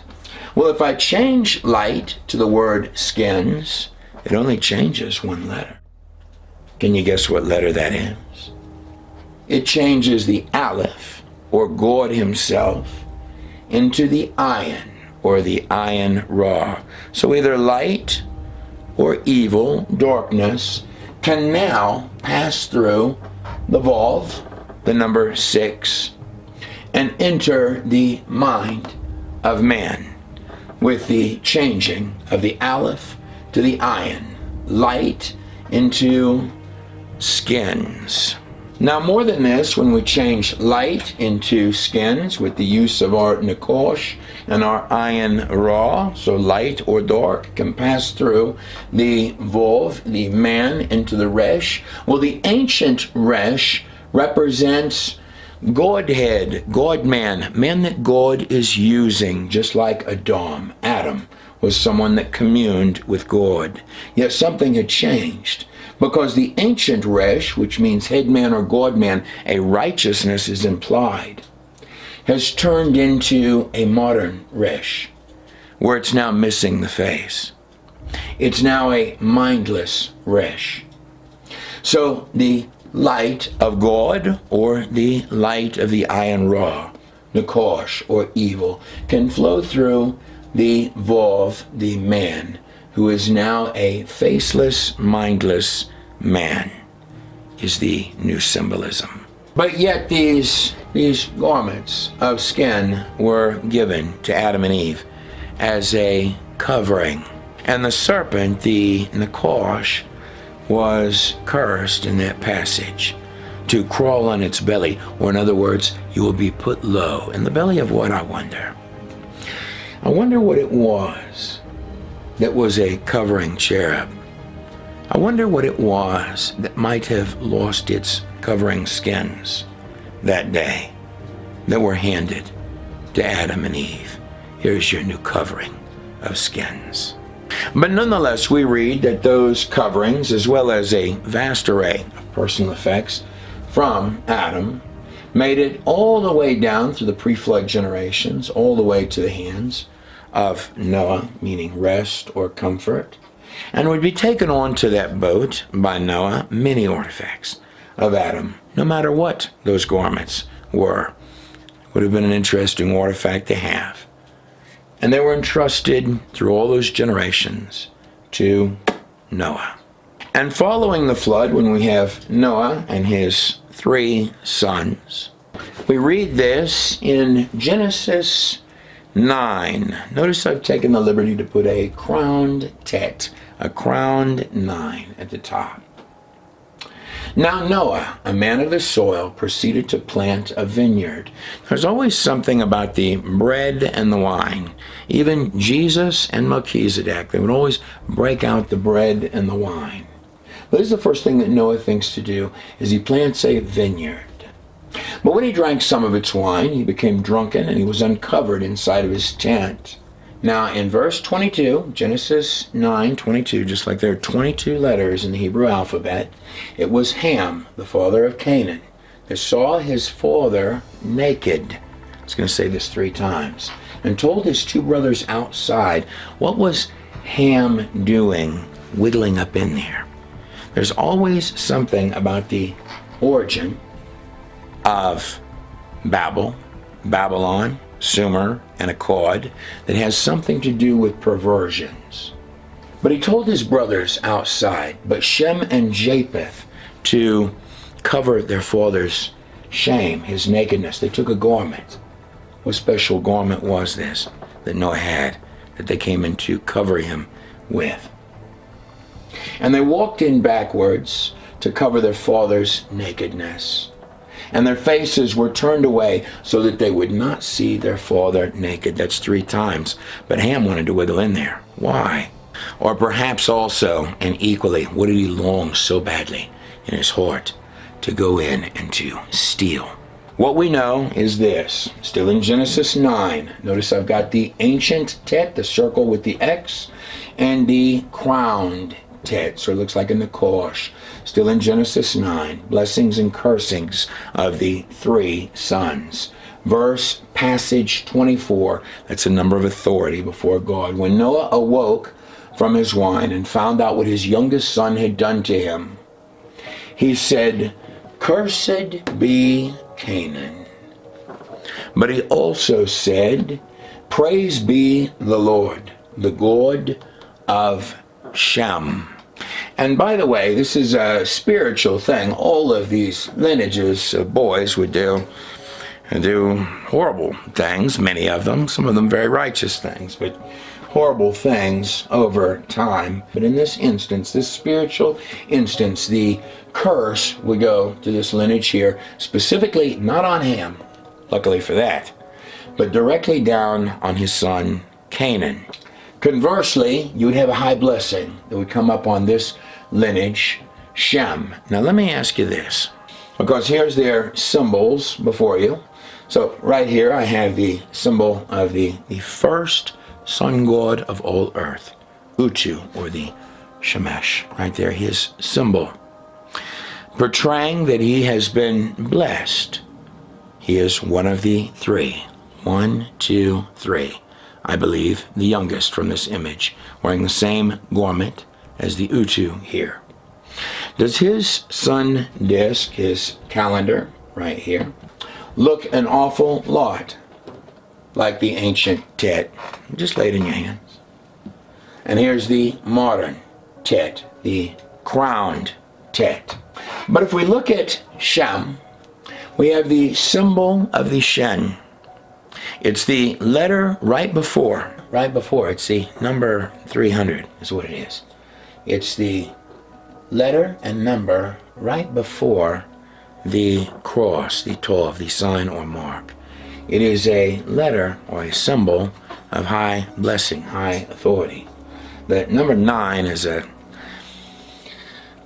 it's a number of urgency, possible danger, like 911. The symbol of the Shen, that is the unspeakable name, the hidden name of God, is the symbol of Hashem. It is the consuming fire, the teeth, or it could look like a crown of a king, because it is a crown for a king. So what would this lineage here be, claiming false blessing with the Tet? And the possession of these garments of skin. Well, in Yasher 7, it reads that Noah took them, the garments, and they were with him until he went out from the ark. And in their going out, Ham stole those garments from Noah his father, and he took them and he hid them from his brothers. And when Ham begat his firstborn, that is Cush, he gave him those garments in secret. And they were with Cush many days, and Cush also concealed them from his sons and brothers. And when Cush had begotten Nimrod, the little baby of the family, the grandbaby of Ham, he gave him those garments through his love for him. And Nimrod grew up, and when he was 20 years old, he put on those garments. And Nimrod became dark Lord Nimrod, at least in his own mind, became strong when he put on those garments. Now, were these covering garments, would they possibly have been, I'm just putting this out there, would these have been same colorful garments or skins that might have been taken from an ancient snake or devil himself? Colorful garments and skins of the Nakash, the actual serpent, starting the first dark empires of earth. Were those the skins that Nimrod was wearing? Now, from the serpent's perspective, the Nakash's perspective, to go from being a guardian cherub to being downcast to now the serpent was more crafty than any of the other animals, just another animal that God had made, a crafty one. To go from being a guardian cherub to perhaps losing your hide, your skin, and for God to literally say, okay, I think I'm going to take that guardian skin right off of you.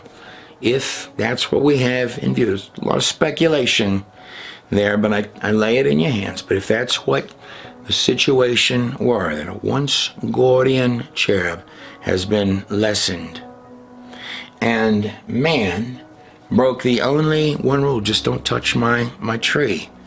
But seeing as how you do as thou willst, and the serpent, a once guardian cherub, is the encourager as opposed to the coverer, perhaps, here you go, why don't you take his skins You be your own covering cherub, Adam, since you can't even follow one rule.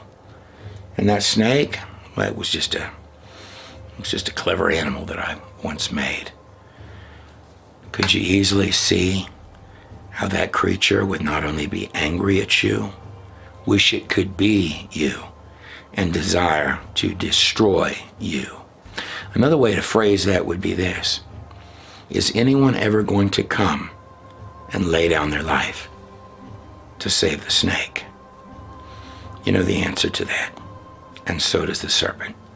But those garments, no matter how shiny or colorful that they were, I used to believe, actually very strongly, that those garments were something more noble, like possibly a lion, or maybe even a sheep, or a lamb, and they may well be. I wasn't there. But this is what I know about those garments. They were never a badge of honor. For Adam and Eve, or even for Noah, the garments were never what Nimrod thought they were. They weren't a badge of honor. They were a covering of shame. That's what they were, no matter what creature that they may have come from. And speaking of symbols in which they take the meaning and twist it, just like perhaps one who might say they're holy and blessed as a literal sun god on earth, when they're anything but blessed. Right here I have an image from Gilgamesh and Enkidu, or Gilgamesh and Tammuz, where Gilgamesh is seen defeating, very famous portrayal. He's defeating the bull of heaven. Of course, in symbolism, the Aleph would be a representation of God himself. So through this lineage here, we're portraying later on walls that we are bigger than God. We are defeating the bull of heaven. In Egypt, they would sacrifice the Apis bulls for the goddess Hathor. Here's again a goddess. This is the goddess Hathor. She's got the same symbol on her head, the birth canal, or the womb, with the sun god resting inside of it. This is at the temple of Hathor. Underneath, we're birthing a whole string of serpents. But for Hathor, we'll be sacrificing the bull, the Apis bull. The Apis bull will lay down its life for Egypt. What are the Apis bulls? So they were sacrificing these in the first dynasty of Egypt? Yes, the sarcophagus is the only. So look how many of these chambers. Right, but these are tombs for cows. They were burying cows, holy cows. Tomb for the cow. Holy cows is what these are. Holy cow. That's where you get the term holy cow from. Look at the size of these. They're enormous. They're granite, and this hallway is enormous. It goes this way and that a long ways. So you can actually see very clearly why God would be so upset when Moses came down from the mountain with the 10 Commandments, and they had a golden cow. This is actually one of the first gods of ancient Egypt that they're now bowing to worship to an idol of. And the first of the 10 Commandments is no other gods before me. In fact, the first 4 are all about honoring God. Yod, He, Vov, He. Honoring God, first 4. The last 6, like the number of man is 6, is actually all about honoring yourself and others. In fact, Jesus summarized the law by stating, if you love the Lord your God with all of your heart, all of your mind, and all of your spirit, and your neighbor as yourself, you will have fulfilled all of the law of all of the prophets. The last 6 are: do not lie, do not cheat, do not steal, do not murder, don't take your neighbor's wife, honor your father and mother. Which one of those? Because it's always these systems that want to take those and flip them upside down. Which one of those, beginning with honor the Lord God, don't bite the hand that feeds, but honor him? Which one of those are rules that we should do away with. But Hathor, seen right here, birthing her whole array of serpents at the Temple of Hathor. Well, this is the Narmer palette in my hand right here. It's quite literally one of the originating documents of all Egypt. At the top up here, these characters look a lot like Tammuz, the goat, or the Baphomet, the Dumazid, don't they, up there? Or Pied Piper, Pan. Well, that's actually on top. That's the cow goddess. That is the god Hathor on both sides, on the adorning the top of the document. Also, these strange creatures almost look very prehistoric, like a lot of stuff from the ancient world, particularly before the flood and shortly after the flood. Those are some weird-looking creatures they have captive there, like a lot of stuff on stones. The god Hathor is who they had run back to when they made their golden cow out there by Mount Sinai. All of these systems, just like where we first began, and all of their circle calendars encapsulated by the serpents on top of our ancient sun gods from Egypt to the inception of ancient Babylon, where the Tower of Babel was, all come full circle, just like the Ouroboros, to the worship of the ancient Nikosh, the ancient serpent. That right there is a priest of the sun god Ra holding a staff, throwing it down to become one of the first gods worshipped on all earth, from the rising pyramids with the eye on top of ancient Egypt, coming right over here to where the Tower of Babel actually took its rise in ancient Eridu, where you find the first gods of Egypt. In fact, you find literally hundreds of these little idols. This is quite literally the origin of Babel, or what you would today call Babylon. These are little idols that they had. I've got him covered down here. It's clearly a male one. And do these heads on the screen, like this one from Iran, do they look strikingly like these idols that I'm holding? This is the female. This is the male. Look very amphibious and reptilian, don't they? And hundreds and hundreds of these all over the place out there at these sites. An archaeological dig at Eridu just after World War II revealed about 1,000 bodies that had been buried during the Ubaid period. That's the period that these come from. They come from around where that Tower of Babel was. Buried during the Ubaid period. Of 206 sets of remains the archaeologists exhumed, all of the crania had been deformed in one way or another. This one here is from Iran. This is what they were worshiping out there around the Tower of Babel. Right here, right there, where that tower would take its rise. And these strange heads, or elongated heads, that you find out there all around, specifically Eridu, where that Tower of Babel was, are very, very similar to these, which are found around temple sites, just like the Tower of Babel. And I don't know what these are. They're strange, and there's lots of them. And there's a lot of little technical differences between one of these and a natural human head, which I've covered on a lot of different videos. But you just look at it and say to yourself, there's something strange about this fella. And not only this, and by the way, does this head here look similar to these heads here, of which hundreds were found out there by the Tower of Babel? Here's my Namu, or my Tiamat. Namu is the older name of Tiamat, the serpent goddess, the mother goddess, the Gaia mother goddess.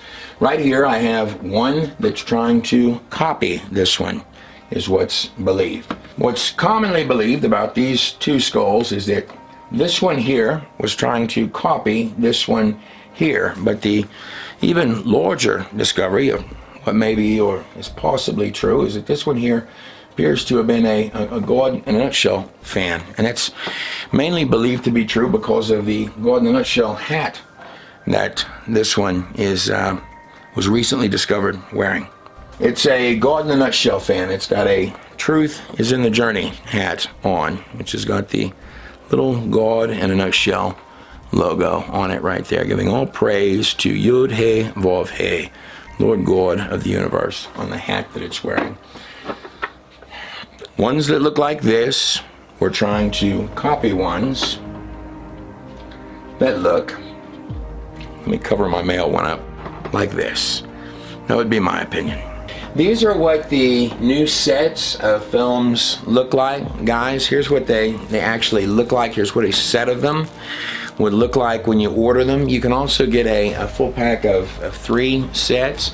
We have some package deals there, so you could have one set for yourself and some for friends. We also, honestly speaking, guys, I believe that these, including these VOVs that are back in there in the partner section, and also here's the VOV Part 1.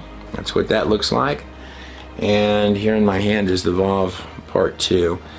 I truly believe this is probably some of the best work that we've ever done.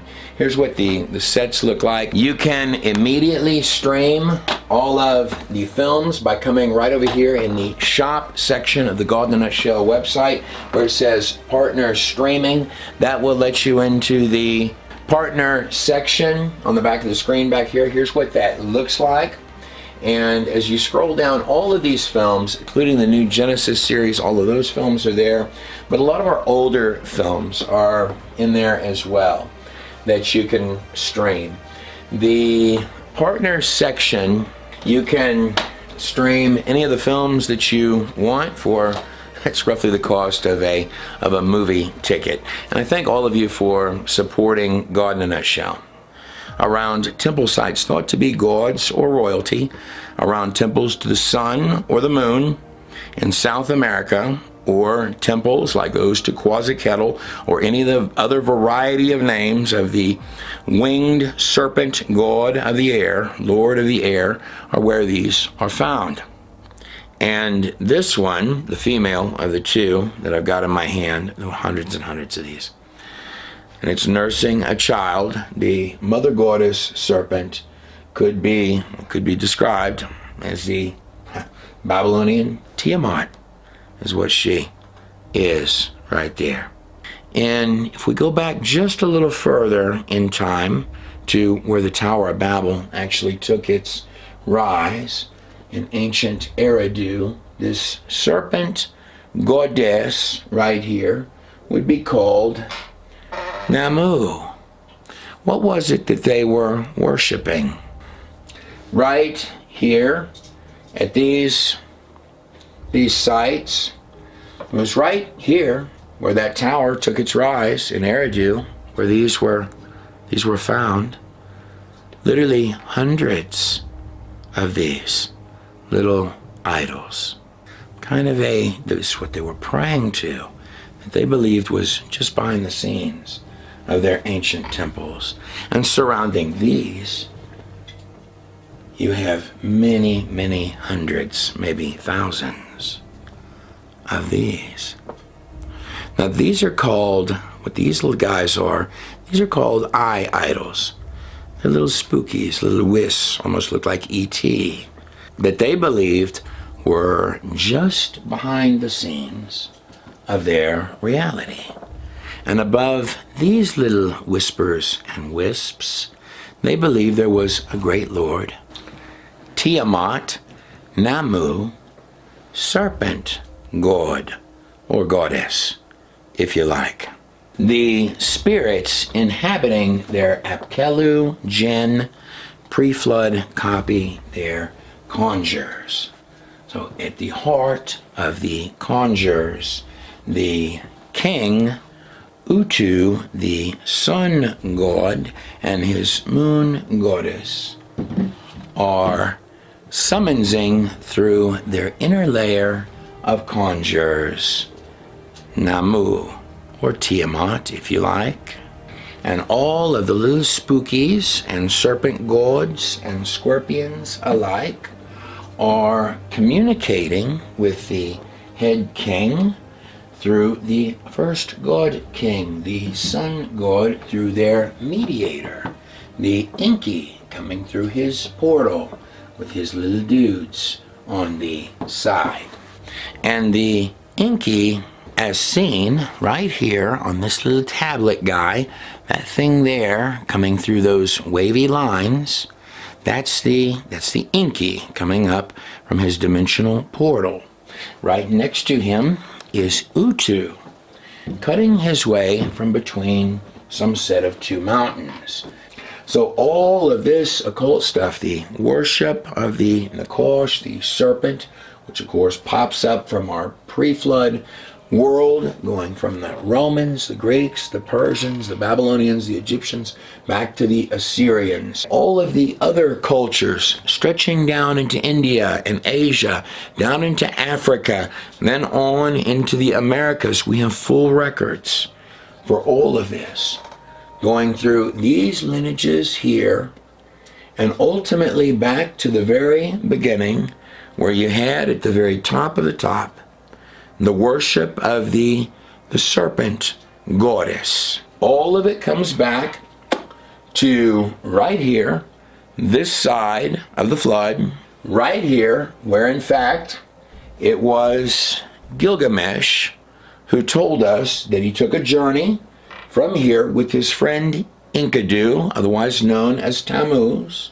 They took a journey up here directly to visit Utnapishtim, who he states right on his document, on his stone, lived between the two peaks, just like Utu, the Shemesh, is pictured there. In fact, Gilgamesh tells us right on tablet 10, he says, "If possible, I will cross the sea. The only one who crosses the sea is the valiant Shemesh, except for him," that's Ham, Noah's rebellious son, "who can cross. He's the only one that knows the way to the two peaks." Why didn't he tell anybody how to get up there? Because they would find out the truth about his empire. Gilgamesh says that he went north from Ur and Uruk, up the Tigris and Euphrates, arriving finally at the pleasant land with the vineyards between the two mountain peaks. Same place that old Utu, the Shemesh, came from. Occult history not only comes from these empires right here, their pyramids, their sun gods, their goat heads, and their serpents, but that all starts right here with this set right here of 6 names going from Utu down to Gilgamesh. Utu comes after Utnapishtim on the Sumerian king's list, and that Gilgamesh and Tammuz, by the way, all of these people lived at the same time, well, until they started dying off, but at the same time with each other. Gilgamesh, number 6, Tammuz, number 5, were both best friends. Gilgamesh, the best friend of Tammuz, he's born through the house of Lugalbanda. That's the second in command under Nimrod, whereas Tammuz, born of the Enki or Enkidu, treated as a royal son, but claims to have an occult origin, possibly coming through this strange one, Canaan. But Tammuz, or flute player Pan, or Pied Piper, the goat Enkidu, and Gilgamesh, the one who states on the Sumerian king's list, Gilgamesh, whose father was the unseen one. So we come into Part 6, we're going to learn a little more about what they were doing out there. It's a lot of work, by the way, to coordinate these names on this list with the biblical text. Lugalbanda, number 4, is actually Chordlamer of Elam. Above him, Nimrod or Enmerker, followed by his father Cush. And at the very top, we have Utu, the claimed sun god right there, who tells us that he originally came from, well, this is where his first Ebabar, or White House, was, right here. But yet he tells us that he came from some set of 2 mountain peaks right up here in these mountains up here. Then Utu, or the Shemesh, tells us on the Atrahasis tablet, written in Akkadian in my hand, and all of these here, every one of them, from Gilgamesh to Atrahasis to the Eridugenis, all of them, nearly all of them, are talking about Noah under a variety of different names, whether you call Noah Utnapishtim, whether you call him Zisudra or Zuostra, or whether you call him Atrahasis, which could mean extremely, extremely wise one, or one with very, very long life. He tells us that directly following the flood, he, Utu, the Shemesh, was there. In fact, he states on this document that Utnapishtim, or Atrahasis, on this stone, in the same location where Gilgamesh tells us that Noah was, well, that Noah came and bowed down to him. In other words, he's stating it's not just that he's claiming Noah bowed down to the sun god. He's claiming on this tablet, and everyone would have known it, he's claiming that Noah came and bowed down to him following the flood, is what he's claiming on this rock right here. Yeah, it's pretty insulting. But then Utu, or first sun god of earth, claims that he valiantly fought his way forth from between the 2 mountain peaks to forge the opening of the new world, the new empire, coming from where Gilgamesh went back to find his origins. Coming down, here's Utu fighting his way out from between 2 mountain peaks, just like right here on this little rock. That's Utu, and this behind me is a close-up of this same little seal, the Aura seal right here. What you have on this, so this is Utu when he's valiantly coming forth. And here he comes forth. This is simply another cylinder seal, just like this one. His head fraudulency himself, emerging forth to forge the first empires leading all the way to this day of all earth, fending off the elements all on his own with his little knife in his hand. These represent 2 mountains that he's coming forth out of. Same place that Gilgamesh went when he was trying to visit Utnapishtim. These are 2 mountains. That's Utu. Right over here, he's being guided by the Enki, who's always displayed coming out of his dimensional portal. In fact, the Enki comes from this lineage of the great serpent goddess right here, the Babylonian Tiamat, which we find on the text of the Enuma Elish in my hand right here, where we also find the Titans, the sons of Anu, the Anunnaki. In fact, Enki is a product of these lords of the air right here, Anu and Shar, and the lord of the air through whom you get Enki, behind which is the empire of the great goddess Tiamat, the serpent goddess of the Abzu, the abyss, which it's the one and the same abyss where Enki is coming forth out of. Notice Enki has his dark bird his raven, his falcon, his crow, guiding the way, just like on all the later imagery of birds, his dark bird.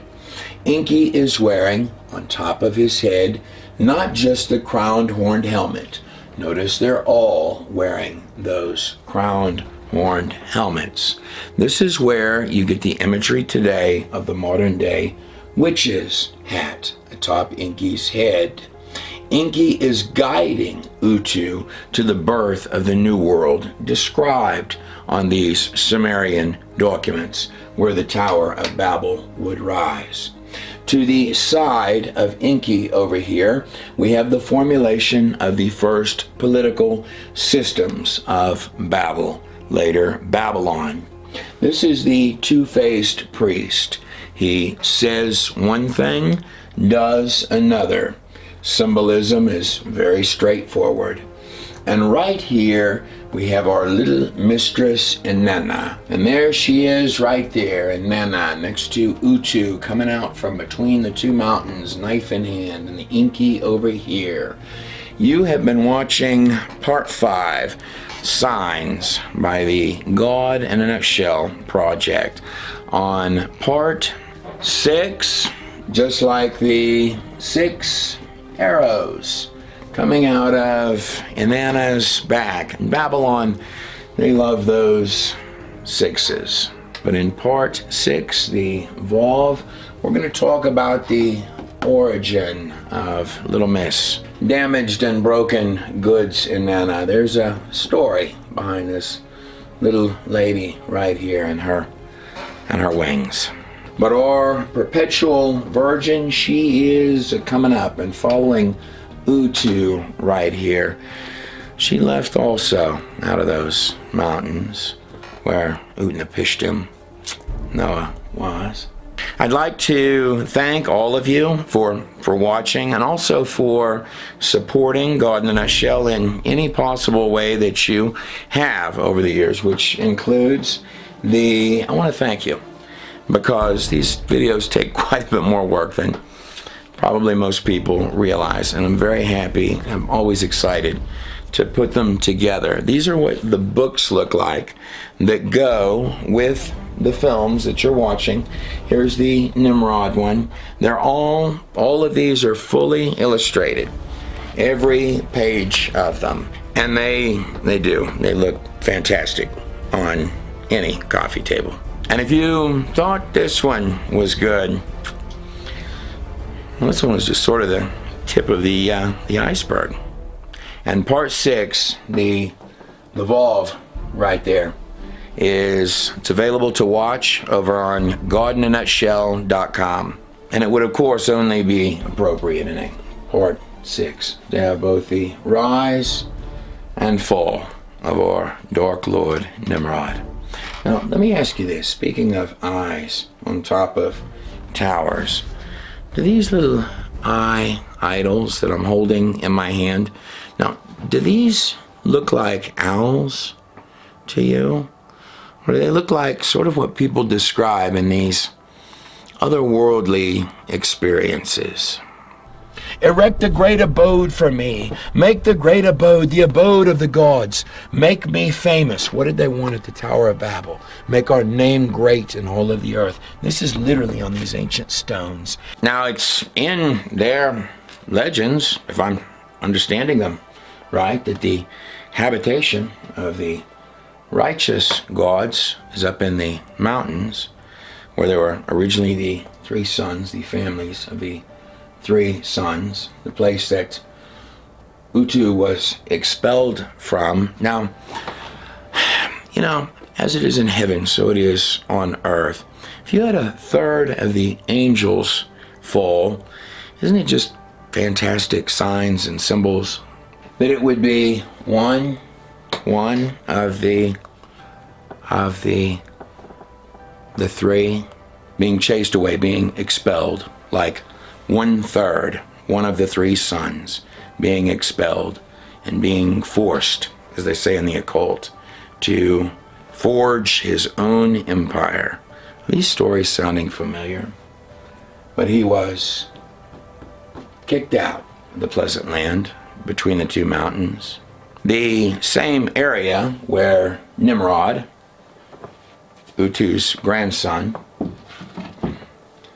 on the Sumerian king's list, would be writing these stones, called in Merkur and the Lord of the Rata, from right down in here, all the way up here to the Lord of Arata, who lives between the peaks of the Ararat Mountains. Again, all of these stones focus at their heart on one person, and that would be Noah right here, who goes by literally hundreds of names covering that flood story. And then you have Utu, the Shemesh, Ham, the sun god. Cush, or Meshki and Gasher, would come next, founder of the city of Kish, or Cush. And then in Merkur, or Nimrod, writing these little stones, like the one I have in my hand, up to the Lord of Arata in the mountains, where Utu was initially kicked out of, but lied about it, and there's a story behind that. And I'm going to tell you as we move into I'm going to tell you. For now, it's sufficient to know. He's writing these rocks, Nimrod was, to someone important, someone very important, only person he thought about. These were the longest letters and documents he ever wrote, up to someone seeking approval, being arrogant, but also seeking approval, like arrogant men do, to someone that didn't give him great replies. Told him basically, who are you? You're nobody. In response to all his many messages. Someone up there in those mountains in the pleasant land, where Gilgamesh had gone and where Utu had come from. The abode of the gods, make me famous, make me prosper, make the Abzu, that means abyss, the underworld domain of the god Enki up here, that comes through his little portal, the portal of the Tiamat, the serpent. Make it grow for me like a holy mountain, to make me, Nimrod, famous in all the earth. That was written by Nimrod. I'm Trey Smith of God in a Nutshell. In part 6, we're going to be watching the rise and fall, amongst other things, a lot of other things, but the rise and fall of Dark Lord Nimrod. God bless every last one of you and your families on the other side of the screen.